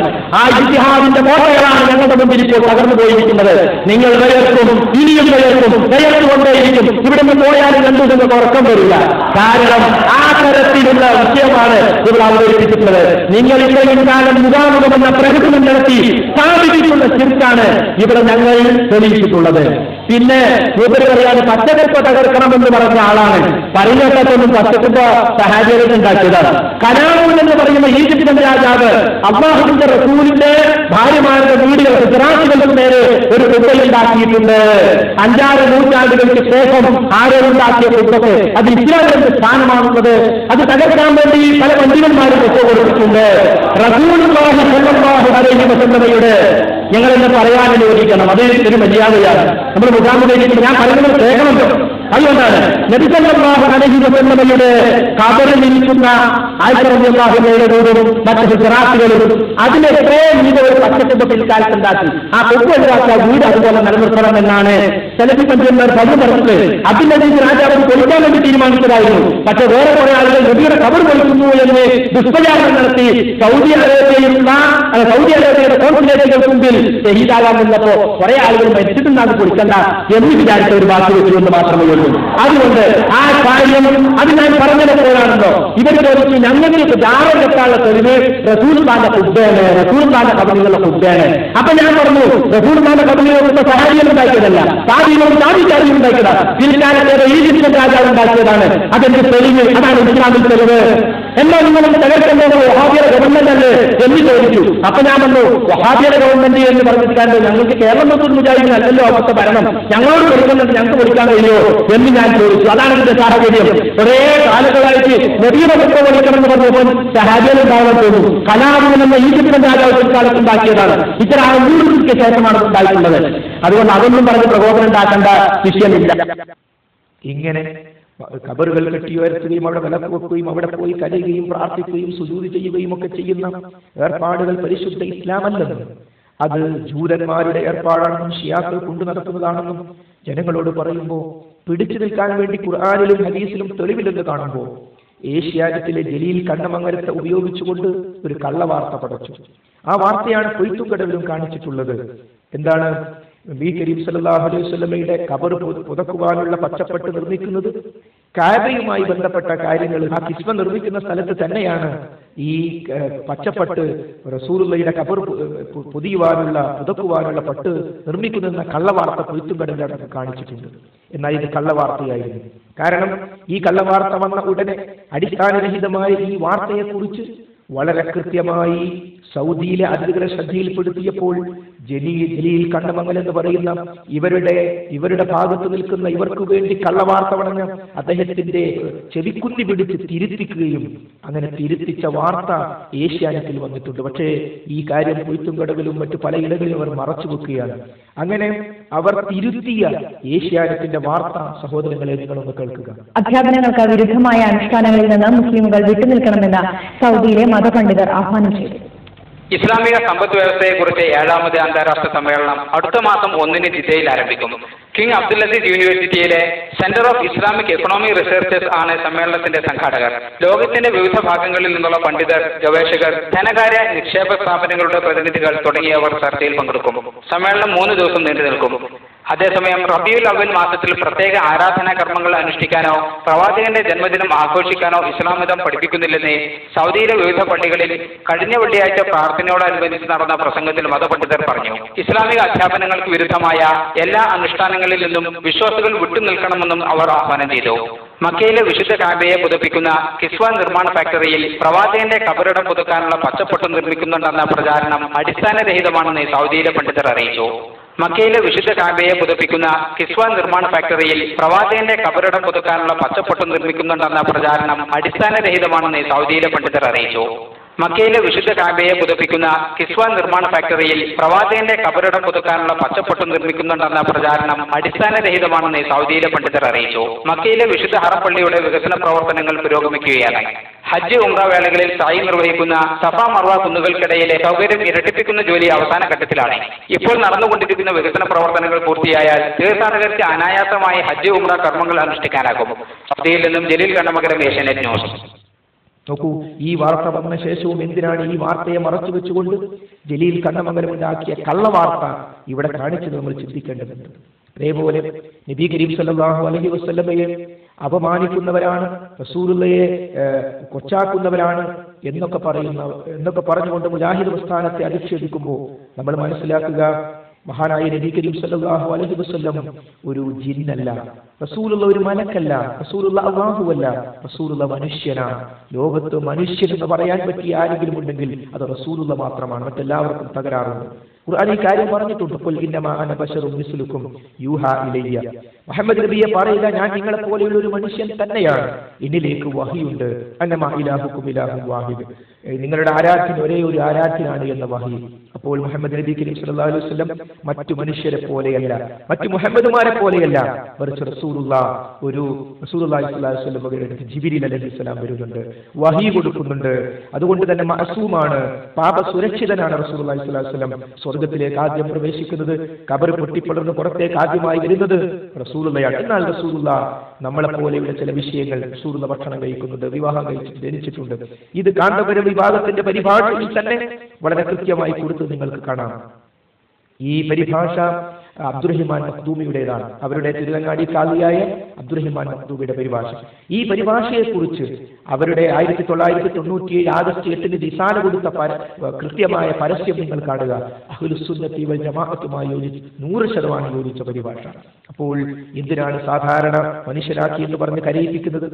മാത്രമല്ല അവിടെ നിങ്ങൾക്ക് കാണാം, പ്രകൃത്യാ നബി സല്ലല്ലാഹു അലൈഹി വസല്ലം ഒരു സാധാരണ മനുഷ്യനാണ്, ഉണ്ണുക ഉറങ്ങുക തുടങ്ങി എന്ന ഭാഗം നിങ്ങൾ വായിച്ചു നോക്കൂ. അപ്പോൾ യഥാർത്ഥത്തിൽ ഇത് സ്കാൻ ചെയ്ത് കൊടുത്ത ഭാഗമാണ്. അവരുടെ പരിഭാഷയിലെ 2ാം വാള്യത്തിൽ വളരെ കൃത്യമായി 1038 പേജിൽ നമുക്ക് ഈ കാര്യം കാണാം. നിങ്ങൾ ശ്രദ്ധിക്കണം, വായിച്ചു നോക്കണം. അപ്പോഴാണ് കള്ളക്കരച്ചിലിന്റെ കാര്യം നമുക്ക് ബോധ്യപ്പെടുന്നത്. അപ്പോൾ നബി കരീം സല്ലല്ലാഹു അലൈഹി വസല്ലമയെ സാധാരണ മനുഷ്യരാക്കി എന്ന് പറയുന്ന കാര്യത്തെ സ്വന്തം പരിഭാഷ ഉപയോഗിച്ചുകൊണ്ട് മുമ്പ് പാടില്ല എന്ന് പറഞ്ഞ പരിഭാഷ അവസാനം ഇറക്കിയത് ജനങ്ങളെ ശ്രദ്ധയിൽപ്പെടുത്തിയപ്പോൾ പിന്നീട് എം അക്ബർ സാഹിബിന്റെ ഒരു പ്രസംഗത്തെ കടന്നുപിടിക്കുകയായിരുന്നു. തിരുവനന്തപുരത്ത് വെച്ച് ഇസ്ലാമിനെ തെറ്റിദ്ധരിപ്പിക്കുവാൻ വേണ്ടി ക്രിസ്ത്യൻ മിഷണറിമാർ ശ്രമിച്ചുകൊണ്ടിരിക്കുമ്പോൾ ആ മിഷണറിമാരുമായി നടത്തിയിട്ടുള്ള സംവാദം, മുഖാമുഖ സംവാദം, മണിക്കൂറുകൾ നീണ്ടു നിൽക്കുന്ന സംവാദത്തിൽ മുഹമ്മദ് നബി കരീം സ്വല്ലല്ലാഹു അലൈഹി വസല്ലം ഒരു മന്ത്രവാദിയായിരുന്നു എന്ന രൂപത്തിൽ അവതരിപ്പിച്ചപ്പോൾ അത് മറുപടി പറയുന്നതിന് ഇടയ്ക്ക് പറഞ്ഞു, അദ്ദേഹം 40 വയസ്സ് വരെ പ്രവാചകനല്ലല്ലോ മഹാനായ റസൂലുള്ളാഹ്, അപ്പോൾ 40 വയസ്സ് വരെ അവരോടൊപ്പം ജീവിച്ച ഒരു അറബി പയ്യനായിരുന്നു എന്ന്. ഈ അറബി പയ്യൻ എന്ന പദം പിടിച്ചുകൊണ്ട് കണ്ടോ മുഹമ്മദ് നബിയെ പയ്യൻ എന്ന് വിളിച്ചു എന്ന് പറഞ്ഞുകൊണ്ട് പേരോട് അബ്ദുറഹ്മാൻ സഖാഫി നാദാപുരത്ത് വെച്ച് വരെ ഉപയോഗിച്ചു. ഇതേ കാര്യം കൊയ്ത്തും കടവിലും കണ്ണൂർ ജില്ലയിലെയും മറ്റു ജില്ലകളിലെയും പല പ്രദേശങ്ങളിലും ഉപയോഗിച്ചു. എങ്കിൽ സഹോദരങ്ങളെ, പയ്യൻ എന്നത് ഒരു കുഞ്ഞിന് പറയുന്ന, ഒരു ചെറുപ്പക്കാരന് പറയുന്ന ഒരു പദമാണ്. എന്നാൽ കുഞ്ഞൻ എന്ന് കാന്തപുരം AP മുഹമ്മദ് മുസ്ലിയാർ അവതരിപ്പിക്കുന്ന രംഗം നിങ്ങളൊന്ന് കാണുക. മുഹമ്മദ് എന്ന കുഞ്ഞന് വയസ്സ് 5 ആയിട്ടുള്ളെങ്കിൽ ഈ കുഞ്ഞനെ കണ്ടപ്പോൾ അവിടെയുള്ള ജൂത പണ്ഡിതന്മാര് ഏകകണ്ഠമായി പറഞ്ഞു, ഇത് തന്നെയാണ് വരാൻ പോകുന്ന മുഹമ്മദ്. മുഹമ്മദ് എന്ന കുഞ്ഞന് വയസ്സ് 5 ആയിട്ടുള്ളെങ്കിൽ ഈ കുഞ്ഞനെ കണ്ടപ്പോൾ അവിടെയുള്ള ജൂത പണ്ഡിതന്മാര് ഏകകണ്ഠമായി പറഞ്ഞു, ഇത് തന്നെയാണ് വരാൻ പോകുന്ന മുഹമ്മദ്. ഈ രംഗം വെച്ചുകൊണ്ട് കണ്ടോ മുഹമ്മദ് നബിയെ കുഞ്ഞൻ എന്ന് വിളിച്ചു എന്ന് പറഞ്ഞുകൊണ്ട് ഒരു പ്രഭാഷണ പരിപാടി മുജാഹിദ് പ്രസ്ഥാനം സംഘടിപ്പിച്ചാൽ എങ്ങനെ ഉണ്ടാകും? മാത്രമല്ല സാക്ഷാൽ കാന്തപുരം AP അബൂബക്കർ മുസ്ലിയാരുടെ മകൻ അബ്ദുൽ ഹക്കീം അസ്ഹരി നബി കരീം സല്ലല്ലാഹു അലൈഹി വസല്ലമയുടെ നീ എന്ന് വിളിക്കുന്ന രംഗം നിങ്ങൾക്ക് കാണാം. മാത്രമല്ല ആ രംഗം അവതരിപ്പിക്കുമ്പോൾ അങ്ങനെ പറഞ്ഞാൽ നമുക്ക് ദേഷ്യം പിടിക്കുമെന്ന് പറഞ്ഞ് വീണ്ടും അത് ഉപയോഗിക്കുന്നു. കാണാൻ സാധിക്കും. ഇമാം അഹ്മദ് റിളാ ഖാൻ തങ്ങളെ പോലുള്ള മഹാന്മാര് കവിതകൾ ചൊല്ലിയിട്ട് അവർ ലയിച്ചു ചേർന്ന്, ഇഷ്കിൽ ലയിച്ചു ചേർന്ന് എല്ലാം മറന്നു പാടിപ്പോയിട്ടുണ്ട്. തു സിന്ദാ ഹെ വല്ലാഹ്, തു സിന്ദാ ഹെ വല്ലാഹ്, മേരെ ചശ്മെ ആലം സേ ചുപ് ജാനെ വാലേ. ഓ റസൂൽ, അങ്ങ് ജീവിച്ചിരിപ്പുണ്ട്, നീ ജീവിച്ചിരിപ്പുണ്ട്. മലയാളത്തിന് അതിന് അർത്ഥം പറഞ്ഞാൽ ഒരുപക്ഷെ നാം കോപിക്കും. നീ ജീവിച്ചിരിപ്പുണ്ട്, നീ ജീവിച്ചിരിപ്പുണ്ട്, ഒരിക്കലും നീ മറഞ്ഞിട്ടില്ല, എന്റെ കൺമുന്നിൽ നിന്ന് മറഞ്ഞു എന്നല്ലാതെ ലോകത്തു നിന്ന് നീ വിട പറഞ്ഞിട്ടില്ല. നോക്കൂ, മാത്രമല്ല പേരോട് അബ്ദുറഹ്മാൻ സഖാഫി അമ്മ അക്ബറിന്റെ രംഗം കാണിച്ചുകൊണ്ട് പലയിടങ്ങളിലും പ്രസംഗിക്കാറുള്ളത് അമ്മ അക്ബറിനെ മുസ്ലിമായി മരിക്കണ്ടേ, ഇത് നിനക്ക് യോജിച്ചതാണോ എന്നൊക്കെ ചോദിക്കുന്ന രംഗം അബ്ദുൽ ഹക്കീം അസ്ഹരിയോടും AP മുഹമ്മദ് മുസ്ലിയാരോടും അദ്ദേഹം ചോദിക്കുന്നതായ രൂപത്തിൽ സംയുക്തമായി അവതരിപ്പിക്കുന്ന ക്ലിപ്പ് നിങ്ങളൊന്ന് കാണുക. ഓ റസൂൽ, അങ്ങ് ജീവിച്ചിരിപ്പുണ്ട്, നീ ജീവിച്ചിരിപ്പുണ്ട്. പുത്തൻവാദികളായ ആളുകൾ മുഹമ്മദ് നബി അപമാനിക്കുകയാണ്. നിങ്ങൾ അപമാനിക്കുന്ന ശബ്ദം കേട്ടോളൂ. മലയാളത്തിന് അതിന് അർത്ഥം പറഞ്ഞാൽ ഒരുപക്ഷെ നാം കോപിക്കും. നീ ജീവിച്ചിരിപ്പുണ്ട്. പുത്തൻവാദികൾ മുഹമ്മദ് നബി അപമാനിക്കുകയാണ്. മുജാഹിദിന്റെ നേതാവ് പറഞ്ഞത് ശരിയല്ലേ? നീ ജീവിച്ചിരിപ്പുണ്ട്. ആരെ സംബന്ധിച്ചാണ് മുസ്ലിമേയിൽ പറഞ്ഞത്? മുഹമ്മദ് എന്ന കുഞ്ഞന് വയസ്സ്. ഈ വിശ്വാസത്തോടെ ജീവിച്ച് മരിക്കാം, മുസ്ലിമായി മരിക്കാമോ? ഈമാനോടെ മരിക്കാമോ? നെയ്യത്ത് കൈവയ്ക്കുന്ന ചിന്തിക്കൂ. ഒരിക്കലും നീ മറഞ്ഞിട്ടില്ല. ഒരു മനുഷ്യന് കുറ്റം കെട്ടാലും അല്ലൊരു കൈവില്ലേ? എന്റെ കൺമുന്നിൽ നിന്ന് മറഞ്ഞു എന്നല്ലാതെ ലോകത്തു നിന്ന് നീ വിട പറഞ്ഞിട്ടില്ല. ഇൻഷാ അല്ലാഹ്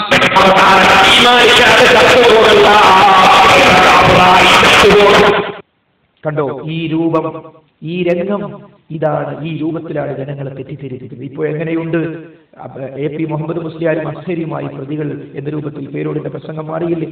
ഇങ്ങനെ നബി കരീം സല്ലല്ലാഹു അലൈഹി വസല്ലം മറിച്ച് യഥാർത്ഥത്തിൽ നമ്മൾ മനസ്സിലാക്കണം എന്താണ് തിരുവനന്തപുരത്ത് നടന്നത്. മുഹമ്മദ് നബി കരീം സല്ലല്ലാഹു അലൈഹി വസല്ലം നരകത്തിൽ വീണു എന്ന് ഖുർആനിലുണ്ട് എന്ന് തെറ്റിദ്ധരിപ്പിച്ചുകൊണ്ട് ക്രിസ്ത്യൻ മിഷണറിമാർ സംസാരിച്ചപ്പോൾ അതിനെ ചോദ്യം ചെയ്യുന്ന സംവാദമായിരുന്നു അത്.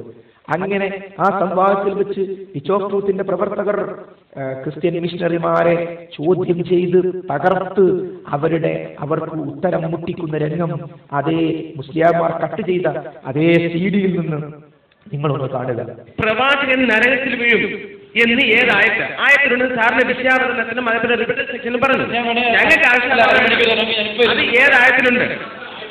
ഇപ്പൊ ഇരുന്ന് പ്രിപ്പയർ ചെയ്ത് ആൻസർ ചെയ്താലും തയ്യാറാണ്. ഇനിയിപ്പോ വേണോ?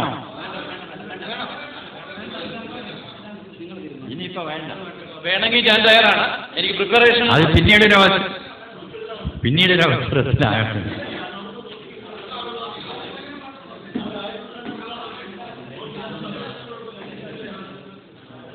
അല്ല, അത് അങ്ങനെ ഒരു നിരീക്ഷണം പിന്നെ മറ്റു പല ചർച്ചകളിലേക്ക് നീണ്ടുപോകും.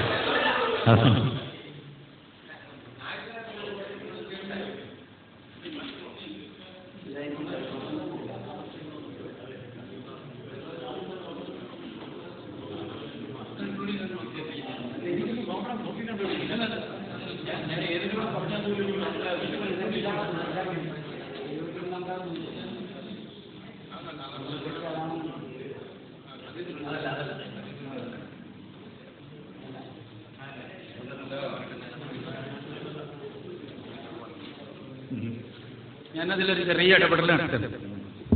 ബഹുമാനായ തോട്ടരാജ് സാർ ഇവിടെ ഉണ്ട്. എൻ്റെ പ്രിയപ്പെട്ട സുഹൃത്തുക്കൾ തീർച്ചയായും ഈ തിരക്കിൻ്റെ ഇടയിൽ ചിലപ്പോൾ തിരഞ്ഞാലൊന്നും കണ്ടെന്ന് വരില്ല. അവരത് കണ്ടുപിടിച്ച് ഇൻഷാ അല്ലാഹ് ഒരാഴ്ചക്കുള്ളിൽ തോട്ടരാജ് സാഗരൻ സാറ് അറിയിക്കുക. അദ്ദേഹം അതിന് ഈ നമ്മുടെ ഡിബേറ്റിൽ ഇടയാളനായതുപോലെ അദ്ദേഹം ഇടയാളനാകട്ടെ. ഇൻഷാ അല്ലാഹ് അദ്ദേഹത്തിന്റെ ആ കാര്യത്തിലുള്ള പ്രസ്താവന നിച്ചോ ട്രൂത്തിന്റെ പ്രസിദ്ധീകരണമായ സ്നേഹസംവാദത്തിൽ നമ്മൾ പ്രസിദ്ധീകരിക്കുന്നതാണ്. ഇല്ല, തെരയണ്ട, സത്യം ഇല്ല, ഖുർആനില്ല. ഞാൻ പറഞ്ഞല്ലോ അങ്ങനെ അങ്ങ് പറഞ്ഞ് കൺക്ലൂഡ് ചെയ്യാതെ ഞാൻ പറഞ്ഞല്ലേ ഇതിനകത്ത് എഴുതിയിട്ടുണ്ട്. ആയിക്കോട്ടെ, ഞാൻ ഇതിനകത്ത് പറഞ്ഞിട്ടുള്ളതല്ലേ ഇതിനകത്തുണ്ട്. ആ സാധനങ്ങളെല്ലാം നോക്കി എഴുതിയതാണ്. അതിനകത്ത് വചനെടുത്തോളൂ, അങ്ങനെ യാതൊരു പ്രശ്നമല്ല. ടെക്നിക്കൊന്നും വേണ്ട. ഈ ഡിബേറ്റിന്റെ ടെക്നിക്കുകളൊക്കെ ഞങ്ങൾക്കും അറിയാം. റെഡിയാണ്, നമ്മൾ റെഡിയാണ്, എടുത്തോളൂ. ഞാനിന്ന് പ്രസന്റ് ചെയ്ത ഇതിൽ നിന്നുള്ളത് ഞാൻ കണ്ടുപിടിച്ച് ഞാൻ ഏതാ നിങ്ങൾ പറയുന്ന പോലും എനിക്ക് മനസ്സിലായില്ല. ബഹളം എല്ലാം കൂടെ വെക്കുന്നതാണ്. അല്ല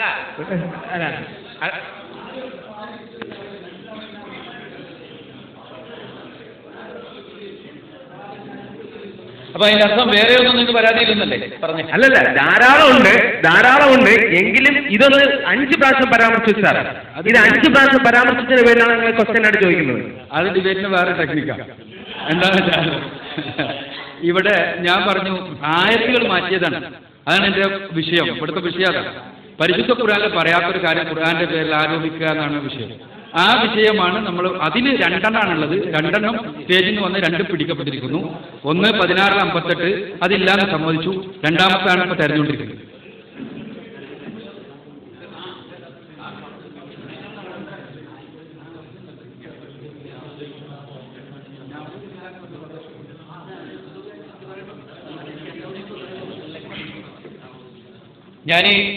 ഞാനീ പ്രിപ്പയർ ചെയ്തതിനകത്ത് എവിടെയാണെന്ന് കണ്ടുപിടിക്കാൻ തന്നെ എനിക്ക് പറ്റുന്നില്ല. ഞാൻ ഒരാഴ്ചക്കുള്ള അക്ബർ സാഹിബിനോ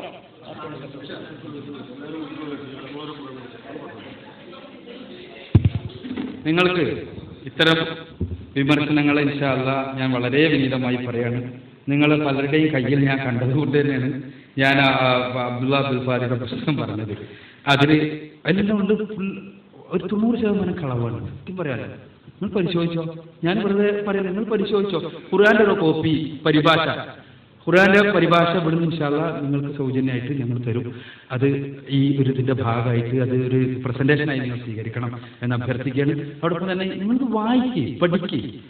ഇനി മറുപടി ഇല്ലല്ലോ. നമ്മൾ മറുപടി ഉണ്ടെങ്കിൽ പിന്നെ ഞാൻ പറയും, ഇങ്ങനെ പോലും അല്ല. ഇതിൽ ഖുർആന്റെ പരിഭാഷനെ കുറിച്ച് പറഞ്ഞത് മാത്രമേ ഉള്ളൂ.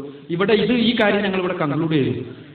പിന്നെ അദ്ദേഹത്തെ എത്തിച്ചു കൊടുക്കാനുള്ളതിന്റെ അടിസ്ഥാനത്തിൽ കൺക്ലൂഡ് ചെയ്തു. വെറുതെ ഒരു വീണ്ടും തർക്കത്തിലേക്ക് പോകണ്ട എന്നാണ് എനിക്ക് തോന്നുന്നത്.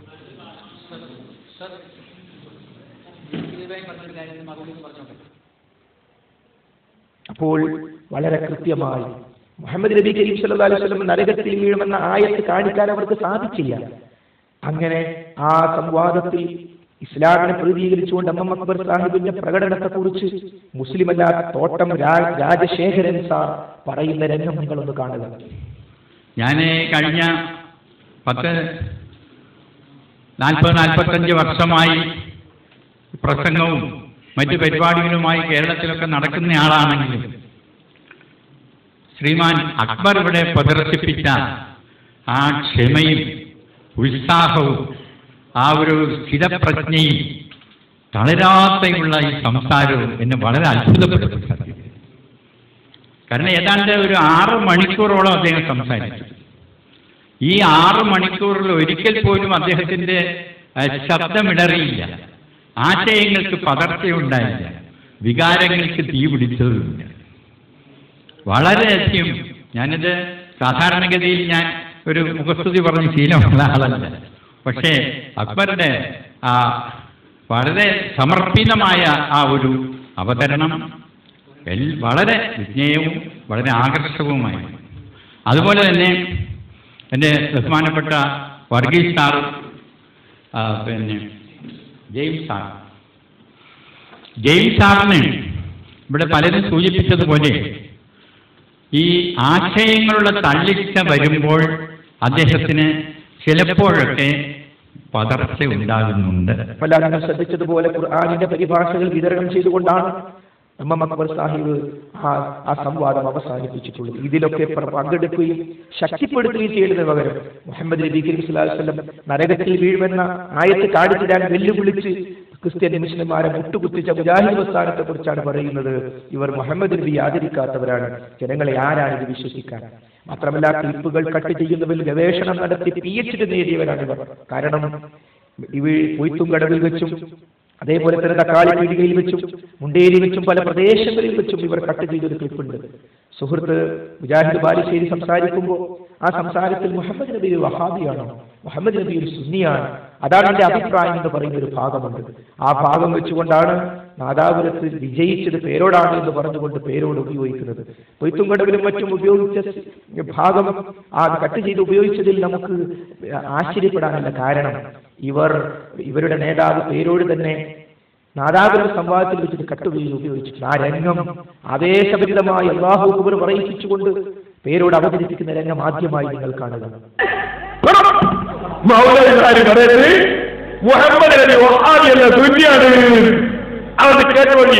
ഞാൻ പക്കാത്ത സന്തോഷമുള്ള റിപ്പോർട്ട് ഈ ലോകത്ത് ഇന്നുവരെ കേട്ടിരുന്നു. കേട്ടോളി മൗലവിന്റെ നാമെന്ന് പറഞ്ഞെ വെച്ചോട്ടാമോനെ.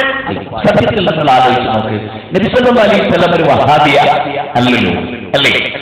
അല്ലല്ലോ. നബി സല്ലല്ലാഹു അലൈഹി വസല്ലം ഒരു സുന്നി. ഞാൻ ആ അഭിപ്രായക്കാരനാണ്. സത്യത്തിൽ നമ്മൾ ആലോചിച്ച് നോക്ക്, നബി സല്ലല്ലാഹു അലൈഹി വസല്ലം ഒരു വഹാബിയ അല്ലല്ലോ, അല്ലല്ലോ. നബി സല്ലല്ലാഹു അലൈഹി വസല്ലം ഒരു സുന്നി. ഞാൻ ആ അഭിപ്രായക്കാരനാണ്. ഞാൻ പറഞ്ഞില്ലേ മൗലവി, നാദാപുരത്ത് എല്ലാ മൗലവിമാരെയും പിടിച്ചു കെട്ടും. നോക്കൂ, ഈ സംവാദം ഈ ഭാഗം കേട്ടാൽ വിചാരിക്കും നാദാപുരത്ത് പേരോട് വിജയിക്കുകയാണ്. എന്നാൽ ഈ രൂപത്തിലാണ് ക്ലിപ്പുകൾ കട്ട് ചെയ്തുകൊണ്ടാണ് അദ്ദേഹത്തിന്റെ വിജയമെന്ന് ഈ മുജാഹിദ് ബാലുശ്ശേരിയുടെ പ്രസംഗത്തിന്റെ പൂർണ്ണ രൂപം കേട്ടാൽ സഹോദരങ്ങളെ, ഈ CD കാണുന്ന സന്ദർഭത്തിൽ പോലും നിങ്ങൾ മൂക്കത്ത് വിരൽ വെച്ചു പോകും. നിങ്ങൾ ഇതിന്റെ പൂർണ്ണ രൂപം ഒന്ന് കാണുക. കല്യാണ ഭവനത്തിലേക്ക് മഹാരഥനായ പ്രവാചക ചക്രവർത്തി മുഹമ്മദ് മുസ്തഫ റസൂൽ കരീം സല്ലല്ലാഹു അലൈഹി വസല്ലം ചെല്ലുക. അപ്പൊ അവിടെ ഒരു വിരിപ്പിട്ട് കൊടുത്തു നബി സല്ലല്ലാഹു അലൈഹി വസല്ലം ആ വിരിപ്പിൽ. അപ്പൊ കുട്ടികളെ ഒന്ന് പാട്ട് പാടിക്കൊണ്ടിരിക്കുന്നതിനിടയിൽ നാളെയുടെ കാര്യമറിയുന്ന ആളാണ് ഈ പ്രവാചകനെന്ന് നബി കരീം സല്ലല്ലാഹു അലൈഹി വസല്ലമയെ പറ്റി ആ കുട്ടികൾ പാടി. സത്യത്തിൽ നിങ്ങൾ ആലോചിച്ച് നോക്ക്, നബി സല്ലല്ലാഹു അലൈഹി വസല്ലം ഒരു വഹാബിയ അല്ലല്ലോ, അല്ലല്ലോ. നബി സല്ലല്ലാഹു അലൈഹി വസല്ലം ഒരു സുന്നി. ഞാൻ ആ അഭിപ്രായക്കാരനാണ്. ഞങ്ങളൊക്കെ സുന്നിയാണ്. പക്ഷെ ഞങ്ങൾ സുന്നി സെന്റർ എന്ന് പേരിടാത്തത് കള്ളനാണ് എന്നതുകൊണ്ടാണ്. സുന്നി സെന്റർ എന്ന പേരിൽ കള്ളനാണയം എന്നുള്ളത് കൊണ്ടാണ് സുന്നി സെന്റർ എന്ന പേരിടാത്തത്. അല്ലെങ്കിൽ ഞങ്ങൾ പേരിട സുന്നി സെന്റർ എന്നാണ്. സാക്ഷാൽ സുന്നികൾ ഞങ്ങളാണ്. നബി സല്ലല്ലാഹു അലൈഹി വസല്ലമ രണ്ട് കുട്ടികൾ പാടി അപ്പൊ റസൂൽ പാടിക്കോ. ഞാനൊക്കെ ആളാണെന്നല്ല പറഞ്ഞു കേട്ടോ. അതിൽ സുന്നത്ത് വൽ വിശ്വാസം. മേലിൽ അത് പാടരുതെന്നാണ് പറഞ്ഞു. മേലിൽ അത് പാടരുത് എന്നാണ് ആര് പറഞ്ഞത്? നബി സല്ലല്ലാഹു അലൈഹി വസല്ലമ. എന്നിട്ട് അതിന്റെ ബയാനൊക്കെ തിരുത്തി കൊടുക്കുകയാണ് മുഹമ്മദ് നബി സല്ലല്ലാഹു അലൈഹി വസല്ലം. മാത്രമല്ല നബി കരീം സല്ലല്ലാഹു അലൈഹി വസല്ലമ അവിടത്തേക്ക് വേണ്ടി പ്രാർത്ഥിക്കലാണ് നമ്മൾ ചെയ്യേണ്ടത്. മുഹമ്മദ് നബിയോട് പ്രാർത്ഥിക്കലല്ല എന്ന് പറയുമ്പോൾ സഹോദരന്മാരെ നമ്മൾ മനസ്സിലാക്കണം, അവിടെ മാത്രമല്ല മഹാനായ നബി കരീം സല്ലല്ലാഹു അലൈഹി വസല്ലമയോട് നേരിട്ട് വിളിച്ചു പ്രാർത്ഥിക്കുന്ന രംഗത്തെ നേരത്തെ നമ്മൾ കണ്ടു. ജിബ്രീൽ അലൈഹിസ്സലാമിനോട് നേരിട്ട് വിളിച്ചു പ്രാർത്ഥിക്കുന്ന രംഗം നിങ്ങൾക്ക് കാണാൻ പറ്റും വളരെ കൃത്യമായി. ഇഫായി തരീഖത്തിനെ തള്ളിയാൽ, ഇഫായി റാത്തീബിനെ തള്ളിയാൽ ഇമാമത്തിന് പറ്റില്ല. റാത്തീബിനെയും കുത്തുബിയത്തുകളെയും ഒന്നും തള്ളിയാൽ ഇമാമത്തിന് പറ്റില്ല എന്ന ആ സമസ്തയുടെ പ്രമേയം നമ്മൾ മറന്നു പോകരുത്.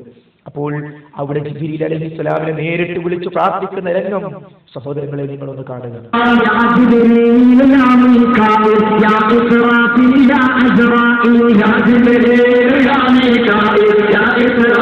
يا عزرائيل يا جبريل يا ميكائيل يا إسرافيل يا عزرائيل يا جبريل يا ميكائيل يا إسرافيل يا عزرائيل. ഇത് ചെയ്യിപ്പിക്കുന്നത് പണ്ഡിതന്മാരാണ്. മാത്രമല്ല തിരുവനന്തപുരത്ത് ഭീമാപള്ളിയിലെ ആ മരിച്ചു കിടക്കുന്ന സ്ത്രീയെ വിളിച്ചു പ്രാർത്ഥിപ്പിക്കുന്ന രംഗം, ഒരു കുട്ടി പിഞ്ചു പൈതലിനെ കുറിച്ച് വിളിച്ചു പ്രാർത്ഥിക്കുന്ന രംഗം നിങ്ങളൊന്ന് കാണുക.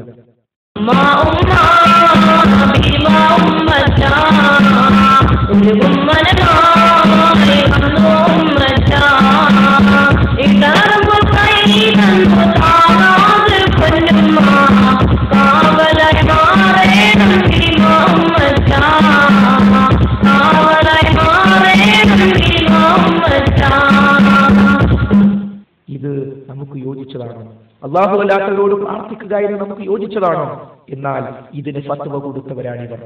നിങ്ങൾ ശിഥിലതന്ത്രങ്ങൾ, ശാന്തിമന്ത്രങ്ങൾ എന്ന് പറയുന്ന കാന്തപുരം വിഭാഗത്തിന്റെ പൊന്മള അബ്ദുൽ ഖാദർ മുസ്ലിയാർ, അദ്ദേഹത്തിന്റെ പുസ്തകത്തിൽ നിന്ന് ഒരു ഫത്വ നിങ്ങൾ കാണുക. വഹീദീൻ ഷെഹേ രക്ഷിക്കണേ, ബദരീങ്ങളെ കാക്കണേ എന്നിങ്ങനെ മരണപ്പെട്ടവരെ വിളിച്ചു പ്രാർത്ഥിക്കൽ അനുവദനീയമാണോ? ഖുർആനിലോ ഹദീസിലോ തെളിവുണ്ടോ ചോദിക്കുമ്പോൾ അനുവദനീയമാണ് എന്നാണ് അദ്ദേഹം കൊടുക്കുന്ന ഫത്വ. സാധാരണക്കാർ ചോദിക്കുക, ആരാണ് ഇവിടെ അല്ലാത്തവരോട് പ്രാർത്ഥിക്കാതെ പറയുന്നത്? കണ്ടോ സഹോദരന്മാരെ ഫത്വ? നേരത്തെ വിളിച്ചു പ്രാർത്ഥിച്ച രംഗം നിങ്ങൾ കണ്ടില്ലേ? മാത്രമല്ല മുജാഹിദുകൾ മുസ്ലിങ്ങളെ മുശ്രിക്കാക്കുകയാണ് എന്ന് പറഞ്ഞ രൂപത്തിൽ പ്രചാരണം ചെയ്യുമ്പോൾ മനസ്സിലാക്കണം, മുസ്ലിങ്ങളിൽ വ്യഭിചാരമില്ലേ, മുസ്ലിങ്ങളിൽ മദ്യപാനമില്ലേ, മുസ്ലിങ്ങളിൽ സ്വർഗരതിയില്ലേ, മുസ്ലിങ്ങളിൽ പലിശയില്ലേ? ഇതൊക്കെയുണ്ടെങ്കിൽ മഹാപാപങ്ങളിൽ ആദ്യത്തേതായി റസൂലുള്ളാഹി പഠിപ്പിച്ച ശിർക്ക് മുസ്ലിങ്ങളിലുണ്ട്. അതുകൊണ്ട് ആ ശിർക്ക് അത് നമ്മൾ ശ്രദ്ധയിൽപ്പെടണം, നമ്മൾ ശ്രദ്ധിക്കണം, സൂക്ഷിക്കണം. കാരണം മഹാനായ നബി കരീം സല്ലല്ലാഹു അലൈഹി വസല്ലം ശിർക്ക് രക്ഷപ്പെടാനുള്ള പ്രാർത്ഥന നമ്മൾ പഠിപ്പിച്ചിട്ടുണ്ട്. അല്ലാഹുമ്മ ഇന്നി അഊദു ബിക അൻ ഉശ്രിക ബിക വ അന അഅലമു വ അസ്തഗ്ഫിറുക ബിമാ ലാ അഅലം. അല്ലാഹുവേ, അറിഞ്ഞുകൊണ്ട് എന്നിൽ ശിർക്ക് വന്നു പോകുന്നതിനെ കുറിച്ച് ഞാൻ നിന്നോട് കാവലിനെ തേടുന്നു, അറിയാതെ വന്നു പോകുന്നതിൽ ഞാൻ നിന്നോട് ഇസ്തിഗ്ഫാർ തേടുന്നു. ഈ പ്രാർത്ഥന നാം ഓർക്കണം. അല്ലാഹുമ്മ ഇന്നി അഊദു ബിക അൻ ഉശ്രിക ബിക വ അന അഅലമു വ അസ്തഗ്ഫിറുക ബിമാ ലാ അഅലം. അതേപോലെ ഉറുമ്പ് അരിച്ചു വരുന്നത് പോലെ നിങ്ങളിലേക്ക് ശിർക്ക് വരുമെന്ന് റസൂലുള്ളാഹി സ്വല്ലല്ലാഹു അലൈഹി വസല്ലം നമ്മളെ പഠിപ്പിച്ചിട്ടുണ്ട് എന്ന് മുജാഹിദ് പ്രസ്ഥാനം ശ്രദ്ധയിൽപ്പെടുത്താറുണ്ട്. മാത്രമല്ല ഔദ്യോഗിക സംസ്ഥയുടെ പ്രഭാഷകനായ റഹ്മത്തുള്ളാ ഖാസിമി അദ്ദേഹം ഹജ്ജ് ചെയ്ത ആളുകളിൽ ഇവരെ ശിർക്ക് വരുമെന്ന് അവതരിപ്പിക്കുന്ന രംഗം കാണുകയാണ്. മുജാഹിദ് പ്രസ്ഥാനത്തിന്റെ ചില പണ്ഡിതന്മാർ ഹജ്ജ് ചെയ്യുന്ന ആളുകളിൽ ശിർക്ക് വരുന്നുണ്ടെന്ന ഭാഗം കൽപ്പിച്ചുകൊണ്ട് തെറ്റിദ്ധരിപ്പിക്കുന്നതിന്റെ നിജസ്ഥിതി നിങ്ങൾക്ക് മനസ്സിലാവുക. നിലമ്പൂർക്കാര് മാത്രമല്ല കേരളത്തിലെ പ്രധാനപ്പെട്ട പല ക്ഷേത്രങ്ങൾക്കും ചുറ്റുമതിൽ കെട്ടിക്കൊടുത്ത ഹാജിയന്മാരെ എനിക്കറിയാം. കേരളത്തിലെ എന്തിനായി ഇവൻ അഞ്ചാമത്തേന് പോയത്? 1, 2, 3 കഴിഞ്ഞ് 5 കഴിഞ്ഞ് 5 പോയത് എന്തിനാണ് ഈ ഹമാക്കത്ത് പിടിച്ചവൻ ഹജ്ജിന് പോയത്? എന്താണ് മനുഷ്യന്മാരെ ഇവന്റെ ഹജ്ജ്? എന്താ ഹജ്ജൊക്കെ ചെയ്ത് മടങ്ങി വന്നിട്ട് ചെമ്മാട്ട ഹാജിയന്മാരെ കോഴിക്കോട് ജില്ലയിലെ ഒരു ക്ഷേത്രത്തിൽ എല്ലാ ദിവസവും കഞ്ഞിപ്പാരുന്ന ഹാജിയരെ ഞാൻ കേട്ടിട്ടുണ്ട്. ചെമ്മാട്ടുകാരൻ ഹാജി, മലപ്പുറം ജില്ലക്കാരൻ ഹാജി, ദീനിന്റെ അനുഗ്രഹമാണ് അവരെ. മലപ്പുറം ജില്ല എന്നാണല്ലോ ഒപ്പ്. എന്തിനാണ് മനുഷ്യനെയൊക്കെ പോയത്? ആരാണ് മനുഷ്യനെ ഫത്വ തന്നത്? മഹാനായ റസൂലുള്ളാഹി പഠിപ്പിച്ച ഹജ്ജ് ചെയ്യുന്ന ആളുകളിൽ ശിർക്കുണ്ട് എന്നാണല്ലോ ഇവിടെ വളരെ കൃത്യമായി റഹ്മത്തുള്ളാഹി ഖാസിമി പറഞ്ഞത്. സഹോദരന്മാരെ, ഇങ്ങനെ അന്ധവിശ്വാസങ്ങളിലേക്കും അനാചാരങ്ങളിലേക്കും ഈ സമൂഹത്തെ കൊണ്ടുപോകുന്നത് യഥാർത്ഥത്തിൽ കള്ളത്തൊരീക്കത്തുകളിലേക്കും സൂഫിസത്തിലേക്കുമുള്ള പോക്കാണ്. സൂഫിസത്തിലും കള്ളത്തൊരീക്കത്തുകളിലും പരസ്പരം ബന്ധപ്പെട്ട് നിൽക്കുന്നതാണ്. അതിലെത്തിക്കഴിഞ്ഞാൽ പിന്നീട് ഖുർആനും ഹദീസും വേണ്ട. പിന്നെ അല്ലാഹുവിലുള്ള വിശ്വാസം, റസൂലുള്ളാഹിയിലുള്ള വിശ്വാസം, മലക്കുകളിലുള്ള വിശ്വാസം, ഇതെല്ലാം തകർന്നു പോകും. ഭീകരമായ നരകശിക്ഷയിൽ നിന്ന് രക്ഷപ്പെടുന്നതിന് വേണ്ടി പരിശുദ്ധ ഖുർആൻ നമ്മളോട് പ്രാർത്ഥിക്കാൻ ആവശ്യപ്പെടുകയാണ്. വല്ലദീന യഖൂലൂന റബ്ബന സ്രിഫ് അന്നാ അദാബ ജഹന്നം ഇന്ന അദാബഹാ കാന ഗറാമാ ഇന്നഹാ സാഅത് മുസ്തഖറൻ വമുഖാമ. ഞങ്ങളുടെ രക്ഷിതാവേ, ഞങ്ങളിൽ നിന്ന് നരകശിക്ഷ നീ ഒഴിവാക്കി തരണമേ. തീർച്ചയായും അതിലെ ശിക്ഷ വിട്ടൊഴിയാത്ത വിപത്താകുന്നു. തീർച്ചയായും അത് അഥവാ നരകം ചീത്തയായ ഒരു താവളവും പാർപ്പിടവും തന്നെയാകുന്നു. എന്ന് പറയുന്നവരാകുന്നു അവർ. നരകത്തിൽ രക്ഷപ്പെടാൻ വേണ്ടി ഇങ്ങനെ പ്രാർത്ഥിക്കാനാണ് ഇബാദുർ റഹ്മാൻ എന്ന ഉന്നത സ്ഥാനത്തെത്തിയവരോട് അള്ളാഹു പറയുന്നതെങ്കിൽ ത്വരീഖത്തുകാർ പറയുന്നത്, സൂഫിസത്തിന്റെ ആളുകൾ പറയുന്നത് വളരെ വിചിത്രമായ വാദമാണ്. നരകവും സ്വർഗവും അവർക്ക് പ്രശ്നമല്ല. സൂഫിസത്തിൽ എത്തിക്കഴിഞ്ഞാൽ നരകം പ്രശ്നമല്ല, സ്വർഗം പ്രശ്നമല്ല എന്നാണ്. അഥവാ റസൂലുള്ളാഹിയും ഖുർആനും പറഞ്ഞത് അവർക്ക് പ്രശ്നമല്ല എന്നർത്ഥം. നിങ്ങൾ കാണുക, മജീദ് മുസ്ലിയാര് ഈ കള്ളത്വരീക്കത്തും സൂഫിസവും തലയിൽ കയറ്റി മുസ്ലിം സമൂഹത്തിലേക്ക് കടത്തിവിടാൻ ശ്രമിച്ച ഒരു പ്രസംഗം അദ്ദേഹം പ്രസംഗിക്കും. നിങ്ങൾ അല്ലാഹുവിന്റെ മഹാന്മാർ പടച്ചോപ്പുമായി നിർബന്ധമായി സുന്നത്തായ കർമ്മങ്ങൾ അതിന്റെ ഹക്ക് പോലെ നിർവഹിച്ച് ശരിയായ ആത്മീയത നേടിയെടുത്ത് അല്ലാഹുവിൽ ലയിച്ച് അവർക്ക് ഉറക്കമില്ല, അവർക്ക് ദുന്യാവിന്റെയോ ആഖിറത്തിന്റെ സ്വർഗവും ചോദിക്കുന്നില്ല, നരകാവസ്ഥനെ തൊട്ട് അവർ അഭയം തേടുന്നില്ല. നരകായിക്കോട്ട് എനിക്ക് നരകം തന്നാൽ വേണ്ടില്ല, എനിക്ക് അതിന്റെ പൊരുത്തമാണ്. ഇത് ഒരൊറ്റപ്പെട്ട ശബ്ദമല്ല. റഹ്മത്തുള്ളാഹി ഖാസിമിയും പറയുകയാണ്, നരകം പ്രശ്നമല്ല. ഇവിടെ നമുക്ക് സൂഫികൾ മനസ്സിലാക്കാൻ കഴിയില്ല. സൂഫികൾ എന്ന് പറഞ്ഞത് ആശയ സൗന്ദര്യത്തിന്റെ ഉടമകളാണ്. അവർക്ക് അതിനപ്പുറം ചിന്തിക്കാൻ കഴിയില്ല. അവര് അള്ളാഹു അല്ലാത്ത ചിന്ത വരില്ല. ഒരു സ്വർഗത്തെ പോലും കാണുന്നില്ല. സൂഫിക്ക് സ്വർഗം അന്യാണ്. അങ്ങനെയാണ് കുഞ്ഞായി മുസ്ലിയാർ പറഞ്ഞില്ലേ, പഠിച്ചവനെ ഇന്ന നരകത്തിലുള്ളൊരു അത്ര വലിയ ബേജാറൊന്നുമില്ല. പിന്നെ എന്റെ നാട്ടിൽ മാവിലായിക്കാരായ കുറെ തമ്മാടികൾ ഉണ്ടായിരുന്നു. എന്നെ നീ നരകത്തിലെടുത്താൽ ആ മാവിലായിക്കാരെ ഇന്ന നരകത്തിൽ കിടക്കുമ്പോൾ അവർ പറയും, ഇതൊക്കെ പറഞ്ഞ നന്നായി നടന്നു വിചാരിച്ച് നമ്മളെ മുന്നിൽ വയറു പറഞ്ഞിരുന്ന മൂല്യരാപ്പളയിൽ നമ്മളെ മുന്നിൽ തന്നെ വന്ന് കിടന്നല്ലോ എന്ന് പറയുമ്പോൾ നിനക്ക് വല്ല മാനക്കളുണ്ടെങ്കിലേ പ്രശ്നമുള്ളൂ, എനിക്ക് പ്രശ്നമൊന്നുമില്ല, എനിക്ക് നരകത്തിൽ തന്നെ ബേജാറൊന്നുമില്ല. ഇതൊരു സൗന്ദര്യമില്ല. അപ്പോൾ ഇതൊക്കെ വന്നിട്ടുള്ളത് ഖുർആനിൽ നിന്നല്ല, ഹദീസിൽ നിന്നല്ല, അഹ്ലുസുന്നത്തി വൽ ജമാഅത്തിൽ നിന്നല്ല, മറിച്ച് ഇതെല്ലാം വന്നിട്ടുള്ളത് ഷിയായിസത്തിൽ നിന്നാണ്, കള്ളത്വരീഖത്തുകളിൽ നിന്നാണ്, സൂഫിസത്തിൽ നിന്നാണ് എന്ന കാര്യം തർക്കമില്ല. അതേപോലെ തന്നെ സഹോദരങ്ങളെ, മഹാനായ നബി കരീം സല്ലല്ലാഹു അലൈഹി വസല്ലം അവിടുന്ന് പഠിപ്പിച്ച ദീനിൽ ബുർദയുണ്ടോ? കാരണം ബുർദ എഴുതിയിട്ടുള്ള ഇമാം ബൂസൂരി ജനിക്കുന്നത് തന്നെ ആദ്യ നൂറ്റാണ്ടുകൾ മുഴുവൻ കഴിഞ്ഞതിന് ശേഷമാണ്. ബൂസൂരി ജനിച്ചു വലുതായിട്ടല്ലേ ബുർദയുണ്ടാക്കിയത്. ബുർദാസ്വാദനമല്ല നമുക്ക് വേണ്ടത്, ഖുർആനും ഹദീസുമാണ് നമുക്ക് വേണ്ടത്. ഈ ബുർദയിൽ തന്നെ നമ്മുടെ നാട്ടിലുള്ള ബുർദയിൽ ഫാത്തിമ ഖുർറത്തു ഐനില്ല. എന്നാൽ ഷിയാക്കൾ നടത്തുന്ന ഒരു ബുർദ നിങ്ങൾ കാണുക, അതിൽ വലിയ തലയെക്കെട്ടും ജുബ്ബയും ഒന്നും കാണുമ്പോൾ വലിയ ദീനിന്റെ ആൾക്കാരാണ് കരുതേണ്ട, ഷിയാക്കളാണ് അവർ ചെല്ലുന്ന ബുർദയിൽ വളരെ കൃത്യമായി ഫാത്തിമ ഖുർറത്തു ഐനുണ്ട്. അതേപോലെ നമ്മുടെ നാട്ടിലൂടെ കൊണ്ടു നടക്കുന്ന ഒരു കുട്ടിയുണ്ട്. ആ കുട്ടിയെ കൊണ്ട് അതേ ഷിയാക്കളുടെ ബുർദയിലെ പാഠം പാടുന്നത് കൂടി കൂട്ടിച്ചേർത്തുകൊണ്ട് ആ ക്ലിപ്പ് കണ്ടാൽ ഇതിന്റെ ഗൗരവം നമുക്ക്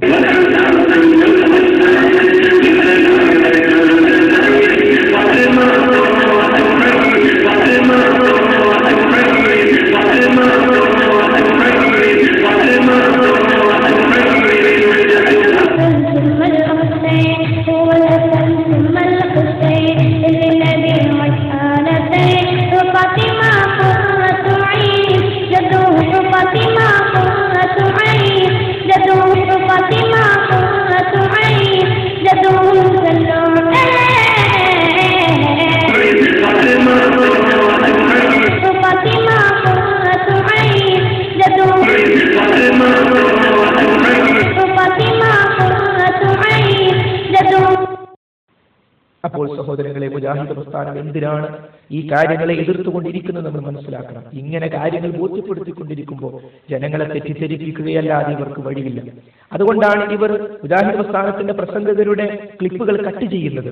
മുജാഹിദ് പ്രസ്ഥാനം വരുത്തിയ മാറ്റങ്ങൾ പറയുന്ന കൂട്ടത്തിൽ സുഹൃത്ത് മുജാഹിദ് ബാലുശ്ശേരി, അദ്ദേഹം മുസ്ലിങ്ങളിൽ, മുസ്ലിം സമുദായത്തിൽ, മുസ്ലിം സ്ത്രീകൾക്കിടയിൽ അടിപ്പാവാട ധരിക്കാത്തൊരു കാലഘട്ടമുണ്ടായിരുന്നു. അത് ധരിപ്പിച്ച പ്രസ്ഥാനമാണെന്ന് പറഞ്ഞ ഉടനെ അദ്ദേഹം പറയുന്നുണ്ട്, ഇനി നാളെ അടിപ്പാവാട ധരിപ്പിക്കുന്ന പണിയാണ് മുജാഹിദ് പ്രസ്ഥാനത്തിനെന്ന് പറയരുത് എന്ന് വരെ പറഞ്ഞിട്ടും ആ ഒരു ഭാഗം മാത്രം കട്ട് ചെയ്ത് അവതരിപ്പിച്ച് പൊയ്ത്തുംകടവിലും അതേപോലെ തന്നെ തക്കാളി പീടികയിലും മുണ്ടേരി മുട്ടയിലും ഒക്കെ അവതരിപ്പിച്ച, മറ്റു പലയിടങ്ങളിലും അവതരിപ്പിച്ച ആ ക്ലിപ്പ് ആദ്യമായി നിങ്ങളൊന്ന് കാണുക. മുജാഹിദ് പ്രസ്ഥാനം കൈവെക്കാത്ത എന്തൊരു നന്മയാണ് ഈ സമൂഹത്തിനുള്ളത്. കേരളത്തിലെ മുസ്ലിം സ്ത്രീകൾ അടിപ്പാവാട ധരിക്കാത്ത ഒരു കാലം ഉണ്ടായിരുന്നു. അറിയുമോ നിങ്ങൾക്ക്? അവർക്ക് അടിപ്പാവാട ധരിപ്പിച്ച പ്രസ്ഥാനമാണ് മുജാഹിദ് പ്രസ്ഥാനം. ഇനി ഇതിന്റെ പൂർണ്ണ രൂപം കാണുമ്പോഴാണ് ഈ മുസ്ലിയാക്കന്മാർ ഈ സമൂഹത്തെ ചതിക്കുകയാണെന്നും വഞ്ചിക്കുകയാണെന്നും നിങ്ങൾക്ക് ബോധ്യപ്പെടുക. ആണോ? ആണോ? നിങ്ങൾ ആലോചിച്ച് നോക്കും. മുജാഹിദ് പ്രസ്ഥാനത്തിന് വീരത്വം കൊണ്ടല്ലേ നിങ്ങൾ യുദ്ധത്തിനെതിരെ? ഞങ്ങൾക്കോ കാന്തപുരത്തിന്റെ തറവാട്ടിലേക്ക് കയറി ചെന്ന് തൗഹീദ് പറഞ്ഞ ഞങ്ങൾക്കോ? ആണോ? ഉള്ളാളം ദർഗയുടെ പരിസരത്ത് എന്ന് തൗഹീദ് പറഞ്ഞ ഞങ്ങൾക്കോ? CM മടവൂരിന്റെ മക്കാമിന്റെ പരിസരത്ത് എന്ന് മക്കാമിന്റെ മുമ്പിൽ ചെന്ന് തൗഹീദ് പറഞ്ഞ ഞങ്ങൾക്കോ? ബാബരി മസ്ജിദ് പൊളിച്ച ഉടനെ ഇന്ത്യന്റെ മതേതരത്വത്തിന്റെ കടക്ക് വെച്ച ഡിസംബർ 6 ഉണ്ടല്ലോ, 1992 ഡിസംബർ 6, ഇന്ത്യ രാജ്യത്ത് മുഴുവനും കലാപം പൊട്ടിപ്പുറപ്പെട്ടപ്പോ മതം മനുഷ്യ സൗഹാർദ്ദത്തിന് എന്ന് പറഞ്ഞ് സൗഹൃദ സമ്മേളനം നടത്താൻ മുജാഹിദ് പ്രസ്ഥാനം കാണിച്ച ധൈര്യത്തിനോ? ഏതാ മുജാഹിദ് പ്രസ്ഥാനത്തിന്റെ കുഴപ്പം? മുജാഹിദ് പ്രസ്ഥാനം ജനങ്ങളുടെ പൾസ് മനസ്സിലാക്കി പ്രവർത്തിച്ചു. മുജാഹിദ് പ്രസ്ഥാനം കൈവെക്കാത്ത എന്തൊരു നന്മയാണ് ഈ സമൂഹത്തിനുള്ളത്? കേരളത്തിലെ മുസ്ലിം സ്ത്രീകൾ അടിപ്പാവാട ധരിക്കാത്തൊരു കാലമുണ്ടായിരുന്നു. അറിയുമോ നിങ്ങൾക്ക്? അവർക്ക് അടിപ്പാവാട ധരിപ്പിച്ച പ്രസ്ഥാനമാണ് മുജാഹിദ് പ്രസ്ഥാനം. അറിയോ നിങ്ങൾക്ക്? അതിനർത്ഥം ഞങ്ങൾ പെണ്ണുങ്ങളെ പാവാടടിക്കാൻ മറക്കുകയായിരുന്നല്ല. ഇനി നാളെ അങ്ങനെ വ്യാഖ്യാനിച്ചേക്കണ്ട. അതിനർത്ഥം ഞങ്ങൾ പെണ്ണുങ്ങളെ പാവാടടിക്കാൻ മറക്കുകയായിരുന്നല്ല. ഇനി നാളെ അങ്ങനെ വ്യാഖ്യാനിച്ചേക്കണ്ട. അതിനർത്ഥം ഞങ്ങൾ പെണ്ണുങ്ങളെ പാവാടടിക്കാൻ മറക്കുകയായിരുന്നല്ല. ഇനി നാളെ അങ്ങനെ വ്യാഖ്യാനിച്ചേക്കണ്ട. യഥാർത്ഥത്തിൽ ഇത്തരം ക്ലിപ്പുകൾ ഉപയോഗിക്കാൻ കാരണം മുജാഹിദ് പ്രസ്ഥാനം അന്ധവിശ്വാസങ്ങളും അനാചാരങ്ങളെയും എതിർക്കുന്ന ക്ലിപ്പുകൾ ഉപയോഗിച്ചുകൊണ്ട് സമൂഹത്തെ ബോധവൽക്കരിക്കുമ്പോഴാണ്. നിങ്ങളറിയുക, വല്ലപ്പുഴയിൽ വെച്ച് മൗലിദിൽ ശിർക്കുണ്ടോ ബിദ്അത്തുണ്ടോ എന്ന വിഷയത്തെ അടിസ്ഥാനമാക്കിക്കൊണ്ട് മുജാഹിദ് പണ്ഡിതന്മാർ ഒരു ഭാഗത്ത്, സമസ്തയുടെ വിഘടിത ഗ്രൂപ്പ് പണ്ഡിതന്മാർ ഒരു ഭാഗത്ത്, നടുക്ക് വല്ലപ്പുഴയിലെ മുസ്ലിം ഐക്യവേദി അവർ പൂർണ്ണമായും തന്നെ സമസ്തക്കാരാണ്. കാരണം അവിടെ മുജാഹിദ് പ്രസ്ഥാനം നേരത്തെ ഉണ്ടായിരുന്നില്ല. ജംഗരങ്ങളും മുജാഹിദ് സമ്മേളനത്തോടനുബന്ധിച്ചിരുന്ന ഒരു സ്കോഡോടുകൂടിയാണ് നിരന്തരമായ പരിപാടികൾ മുഖേന ഈ പ്രസ്ഥാനത്തെ പരിചയപ്പെടാൻ ആ പ്രദേശത്ത് സൗകര്യമുണ്ടായി തീർന്നത്. അവർ ആ മൗലിദുമായി ബന്ധപ്പെട്ട വിഷയത്തിൽ ഉത്തരം മുട്ടി അവസാനം അവിടെ നടക്കുന്ന ചില രംഗങ്ങൾ നിങ്ങളൊന്ന് കാണുക. ഒരു സുഹൃത്ത് ഐക്യവേദിയിൽ പ്രവർത്തനപ്പെട്ട സുഹൃത്ത് ചോദിച്ചു, എന്റെ വെല്ലിമ്മ 90 വയസ്സായ എന്റെ വെല്ലിമ്മ, ആ വെല്ലിമ്മ മുസ്ലിയാരെ ഇതാ എന്റെ വീട്ടിൽ പാരായണം ചെയ്യുന്ന കിതാബാണിത്, സബീലിന്റെ ഏടാണിത്, ഇത് ശരിയോ? പറയൂ നിങ്ങള്. അല്ലാത്ത മനസ്സിൽപ്പെട്ട ചോദ്യമാത്, മനസ്സിൽ തറച്ച ചോദ്യമാത്, നിഷ്കളങ്കമായ ചോദ്യമല്ലേത്? അതെ, അതിന് ഒരു മുസ്ലിയാർ ആകപ്പാട് എടങ്ങേറാകുന്ന മറ്റൊരു ദൃശ്യം കാണൂ നിങ്ങൾ.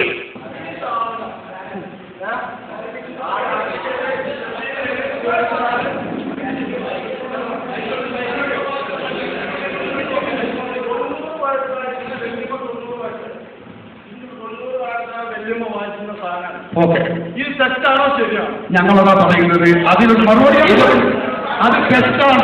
അതെ, അതിന് മറുപടിയാ പറയുന്നത്. ഇത് ഇറക്കിയത് അത്രത്തെ സ്വകാര്യ കമ്പനിയാണ്. സുന്നികളുടെ സ്ഥാപനമല്ല. ഞാൻ നേരത്തെ പറഞ്ഞല്ലോ. അല്ലല്ല, സുന്നികളുടെ ഇടപെടരുത്. നമ്മൾ പറയുമ്പോൾ ശ്രദ്ധിക്കണം. ഞങ്ങൾ പറയുന്നത് സ്വകാര്യ കമ്പനികൾ ഇറക്കിയിട്ടുള്ളതാണ്. അതിൽ എന്തൊക്കെയാണ്, ഞാൻ പറയുന്നത് ശ്രദ്ധിക്കണം, അതിലെന്തൊക്കെയാണ് അതിലവർ ഉൾപ്പെടുത്തിയിട്ടുള്ളത് എന്ന കാര്യം പരിശോധിക്കാതെ പറയാൻ പറ്റുകയില്ല. അതവസരത്തിൽ നമ്മൾ സാധാരണഗതിയിൽ ഓതാറുള്ളതും സുന്നികൾ തന്നെ ഇറക്കിയിട്ടുള്ളതുമായ ഞാൻ പറയുന്നത് ശ്രദ്ധിക്കണം. അല്ല, നമ്മൾ പറയുന്നത് ശ്രദ്ധിക്കണം. സുന്നികൾ ഇറക്കിയിട്ടുള്ളതും ഇതിൽ രസമില്ല എന്ന് ഉറപ്പുള്ളതുമായ മൗലികളാണ് ഇപ്പൊ ഞാൻ പറഞ്ഞിട്ടുള്ളത്. അത് നിങ്ങൾക്ക് നോക്കാം, അതിനൊന്നും ഉറപ്പുള്ളതാണ്. മറ്റത് അതിൽ എന്തൊക്കെയാണ് കടത്തി കൂട്ടിയിട്ടുള്ളത്, അത് ആരൊക്കെയാണ്, ഏതൊക്കെയാണ്, എന്തൊക്കെയാണ് എഴുതിയിട്ടുള്ളത് എന്ന് നമുക്കറിയാവുന്നത് കൊണ്ട് പരിശോധിച്ച ശേഷമല്ലാതെ പറയാൻ കഴിയില്ല.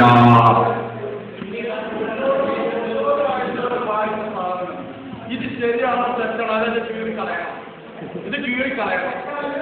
കീറിക്കളയാൻ പാടില്ല, ഒരിക്കലും കീറിക്കളയാൻ പാടില്ല. കാരണം അതിൽ നമ്മൾ ഈ പറഞ്ഞ മൗലികങ്ങളുണ്ടല്ലോ, ഇത് എന്റെ വളരെ വ്യക്തിപരമായ കാര്യം. മുസ്ലിം ഐക്യവേദിയാണോ? അല്ല, അതിന് പറഞ്ഞു ഞങ്ങൾ പറയുന്നു വെല്ലുമ്മ വായിക്കുന്ന സാധനം തെറ്റാണോ ശരിയാണോ ആ പറഞ്ഞ മൗലിക കീറിക്കളയാൻ പാടില്ല. മൗലികകൾ നമ്മൾ ഈ പറഞ്ഞിട്ടുള്ള ഉദ്ധരിച്ചിട്ടുള്ള മൗലികകൾ പൂർണ്ണമായും ശരിയാണ്. അല്ലാത്ത മൗലികകൾ നമ്മൾ സാധാരണ വീടുകളിൽ ഉപയോഗിക്കാറുള്ളതോ ഓടാറുള്ളതോ അല്ല. അത് പരിശോധിച്ചതിന് ശേഷമേ അതിൽ വല്ലതും കടത്തി കൂട്ടിയിട്ടുണ്ടോ എന്ന് ഉറപ്പുവരുത്താൻ പറ്റുള്ളൂ. മറ്റൊന്ന്, വല്യമ്മ ഓതിയതാണെന്ന് പറഞ്ഞു, വല്യമ്മ അതിലുള്ള മുഴുവൻ കൂടി ഓതിയിട്ടുണ്ടോ എന്ന് നമുക്ക് അറിയുകയുമില്ല.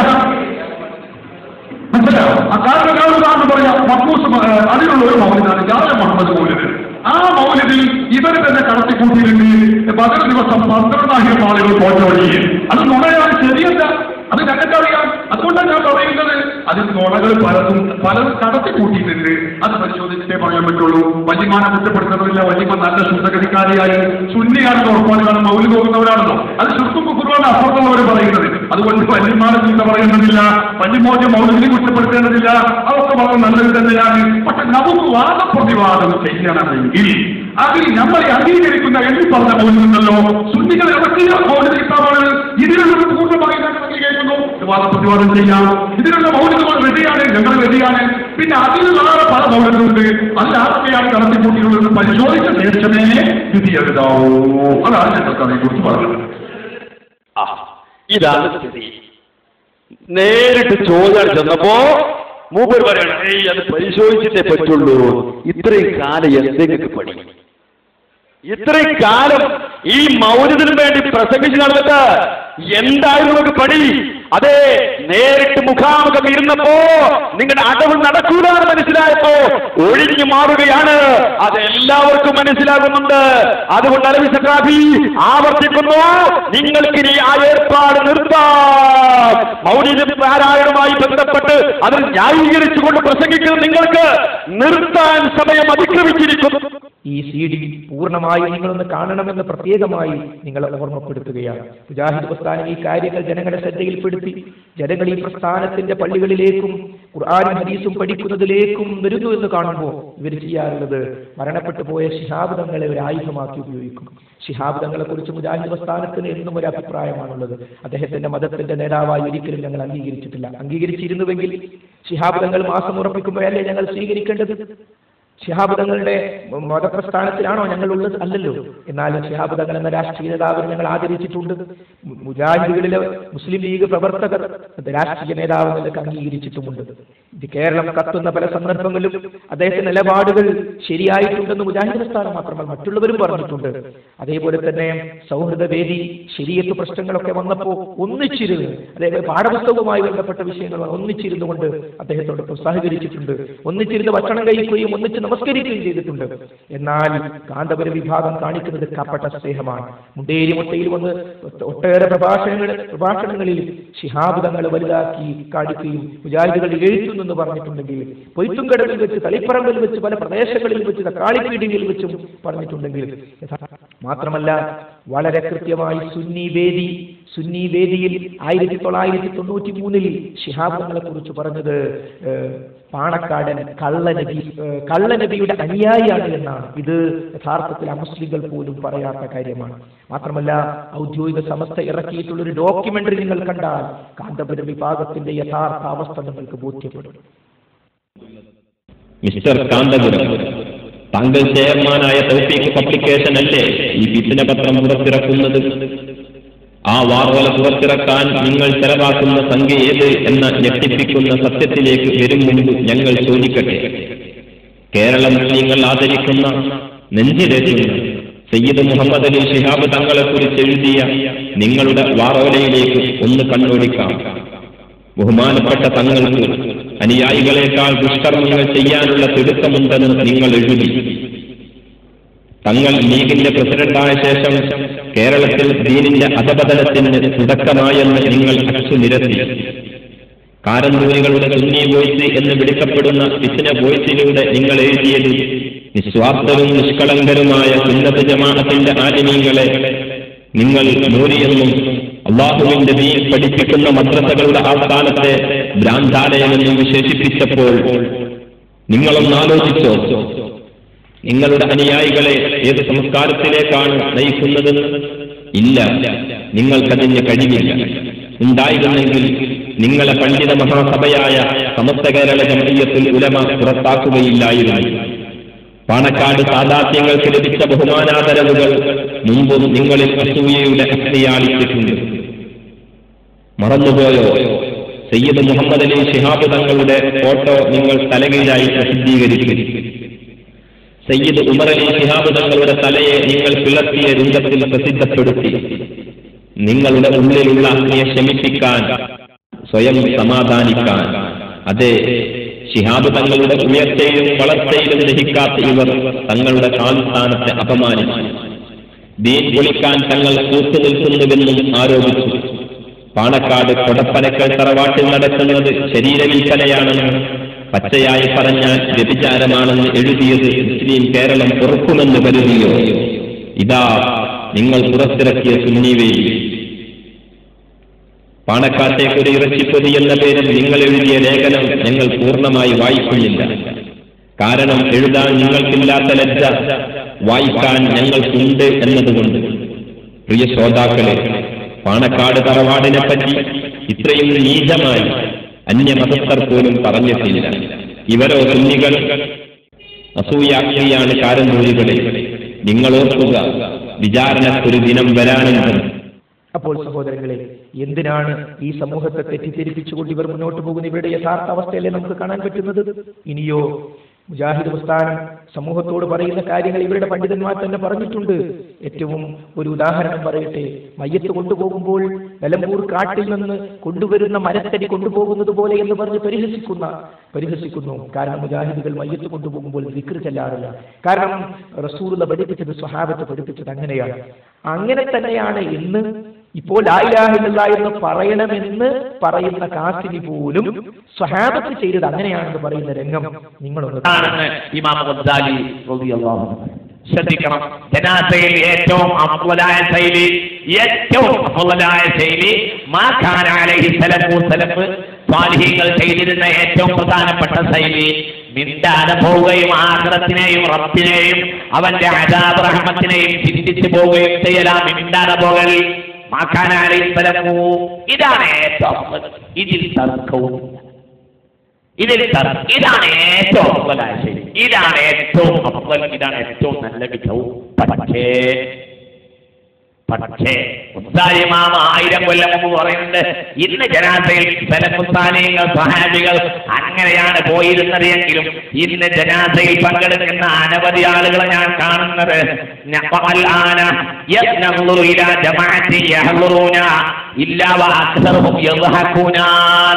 ഇന്ന് അധികരിച്ച ആളുകൾ പോലെ ചിരിച്ചിട്ടാണ് ഞാൻ കാണുന്നുണ്ട്. സ്വഹാബികൾ കരഞ്ഞു പോയ കാര്യം പറഞ്ഞിട്ട് ഇമാം എഴുതുന്നുണ്ട്, ജനങ്ങൾ ഇന്ന് ചിരിച്ചിട്ട് പോകുന്നതായെന്ന് ഞാൻ കാണുന്നത്. സ്വഹാബികൾ ജനാസയിൽ പോയിരുന്നത് മിണ്ടാനും കരഞ്ഞിട്ടും വേദനിച്ചിട്ടുമായിരുന്നു. ഇന്ന് ജനങ്ങൾ പോകുന്ന ചിരിച്ചാണ്. ഇത് എഴുതി വെക്കുന്നത് ഇമാം റളിയല്ലാഹു അൻഹു ഇസ്ര 6-ാം നൂറ്റാണ്ടിലാണ്. 6-ാം നൂറ്റാണ്ടുകാരനാണ് ബഹുമാനപ്പെട്ട ഇമാം ഗസാലി റളിയല്ലാഹു അൻഹു. ഏകദേശം 8-9 നൂറ്റാണ്ടുകൾക്ക് മുമ്പാണ് ഇമാം ഗസാലി റളിയല്ലാഹു അൻഹു. അങ്ങനെ ആളുകൾ തിരിച്ചു പോകുന്ന അവസ്ഥയാണ് എങ്കിൽ ഇന്നത്തെ കാര്യം പറയണ്ട. അതേപോലെ നബി കരീം സല്ലല്ലാഹു അലൈഹി വസല്ലമയുടെ പേരിൽ സ്വലാത്ത് ചൊല്ലുന്ന വിഷയത്തിൽ ഇവരുടെ പ്രസംഗകൻ പറയുന്ന രംഗം നിങ്ങളൊന്ന് കാണുക. നമസ്കാരത്തിന്റെ ദ്വാരത്തിന് ശേഷം ഒരു സ്വലാത്ത് ചെല്ലുന്നുണ്ട്. അത് എന്താണ് നിയമം? നമ്മളും ചെറുപ്പത്തിലുള്ള കാലത്ത് അങ്ങനെ സ്വലാത്ത് കണ്ടിട്ടില്ല, ഉള്ളത് പറയാലോ. ഇപ്പൊ കുറെ കാലമായിട്ട് ചില സ്ഥലങ്ങളിലൊക്കെ നിസ്കാരം കഴിഞ്ഞാൽ ചില സ്ഥലത്ത് 3 സ്വലാത്ത് ഏൽപ്പിക്കാതെ തുടങ്ങിയത് തോന്നുന്നുണ്ട് അല്ലെ. എന്നാൽ സ്വലാത്ത് നല്ല കാര്യം തർക്കല്ല. അപ്പൊ ഏൽപ്പിക്കാർ 3 നമ്മളാൾക്കാർ 10 ആക്കിയിട്ടുണ്ട്. ഇങ്ങനെ പല രീതിയിൽ നടന്നു വരുന്നുണ്ട്. എന്തായാലും സ്വലാത്ത് എപ്പോഴും ചെല്ലാം. പ്രത്യേകിച്ച് നിസ്കാരത്തിന് ശേഷം ദ്വാരത്തിന് മുമ്പ് സ്വലാത്തല്ല, ശേഷം സ്വലാത്തല്ല. അത് 2ഉം ചെല്ലാം, 3ഉം ചെല്ലാം, 5ഉം ചെല്ലാം, 10ഉം ചെല്ലാം. പക്ഷെ പള്ളിയിൽ നിസ്കരിക്കാൻ മറ്റു ജമാഅത്തിൽ വരുന്ന ആളുകൾക്ക് ആശയക്കുഴപ്പം തശ്വീഷും ഉണ്ടാക്കാൻ പാടില്ല. അത് ഒരു പ്രധാന വിഷയമാണ്. മാത്രമല്ല ആ സ്ഥലത്ത് പ്രത്യേകം സ്വലാത്ത് 3 സുന്നത്താ വിചാരിച്ചായി ഒരു ഇസ്ലാമിക മസല അങ്ങനെ. ഇപ്പോ നിസ്കാരത്തിന്റെ ശേഷം 3 സ്വലാത്ത് ചെല്ലൽ, ദ്വാന്റെ ശേഷം 3 സ്വലാത്ത് ചെല്ലൽ പ്രത്യേക സുന്നത്താണെന്ന് വിശ്വസിച്ചാൽ തെറ്റാണ്, അനാചാരമാണ്, ഒഴിവാക്കപ്പെടേണ്ടതാണ്. അല്ല വേറെ ബാഹ്യമായ ദോഷവശങ്ങളൊന്നുമില്ലാതെ 3, 5, 10, 200, 1000 സ്വലാത്തൊക്കെ ആർക്കും ചെല്ലാൻ സ്വലാത്തിന്റെ പുണ്യം കിട്ടും. ഇതാണ് എന്റെ പൊതുവായ സമീപനം. കാര്യങ്ങൾ മനസ്സിലാക്കാൻ ഉപകാരപ്പെടട്ടെ ഈ CD. ചിന്തിക്കണേ, കൂടുതൽ ചിന്തിക്കണേ. അഹ്ലുസുന്നത്തി വൽ ജമാഅത്തിന്റെ മാർഗത്തിലേക്ക് എത്തിച്ചേരുന്നതിന് വേണ്ടി നിരന്തരമായി അല്ലാഹുവോട് പ്രാർത്ഥിക്കണമേ എന്ന് കൊയ്ത്തുംകടവിലുള്ള, മുണ്ടേരിമുട്ടയിലുള്ള, തക്കാളിക്കീടിയിലുള്ള, കീരിയോട്ടുള്ള, തളിപ്പറമ്പിലുള്ള ഈ ജില്ലയിലും പരിസര ജില്ലകളിലുമുള്ള എല്ലാവരോടുമുള്ള ഗൾഫിലുള്ള സുഹൃത്തുക്കളോടടക്കം ആവശ്യപ്പെട്ടുകൊണ്ട് പഠിക്കുവാൻ വേണ്ടി ആഹ്വാനം ചെയ്തുകൊണ്ട് അതാ ഈ സംരംഭത്തിന്റെ ആത്മാർത്ഥത നീ മനസ്സിലാക്കണമേ. ഞങ്ങൾക്ക് നീ ഹിദായത്ത് നൽകണമേ.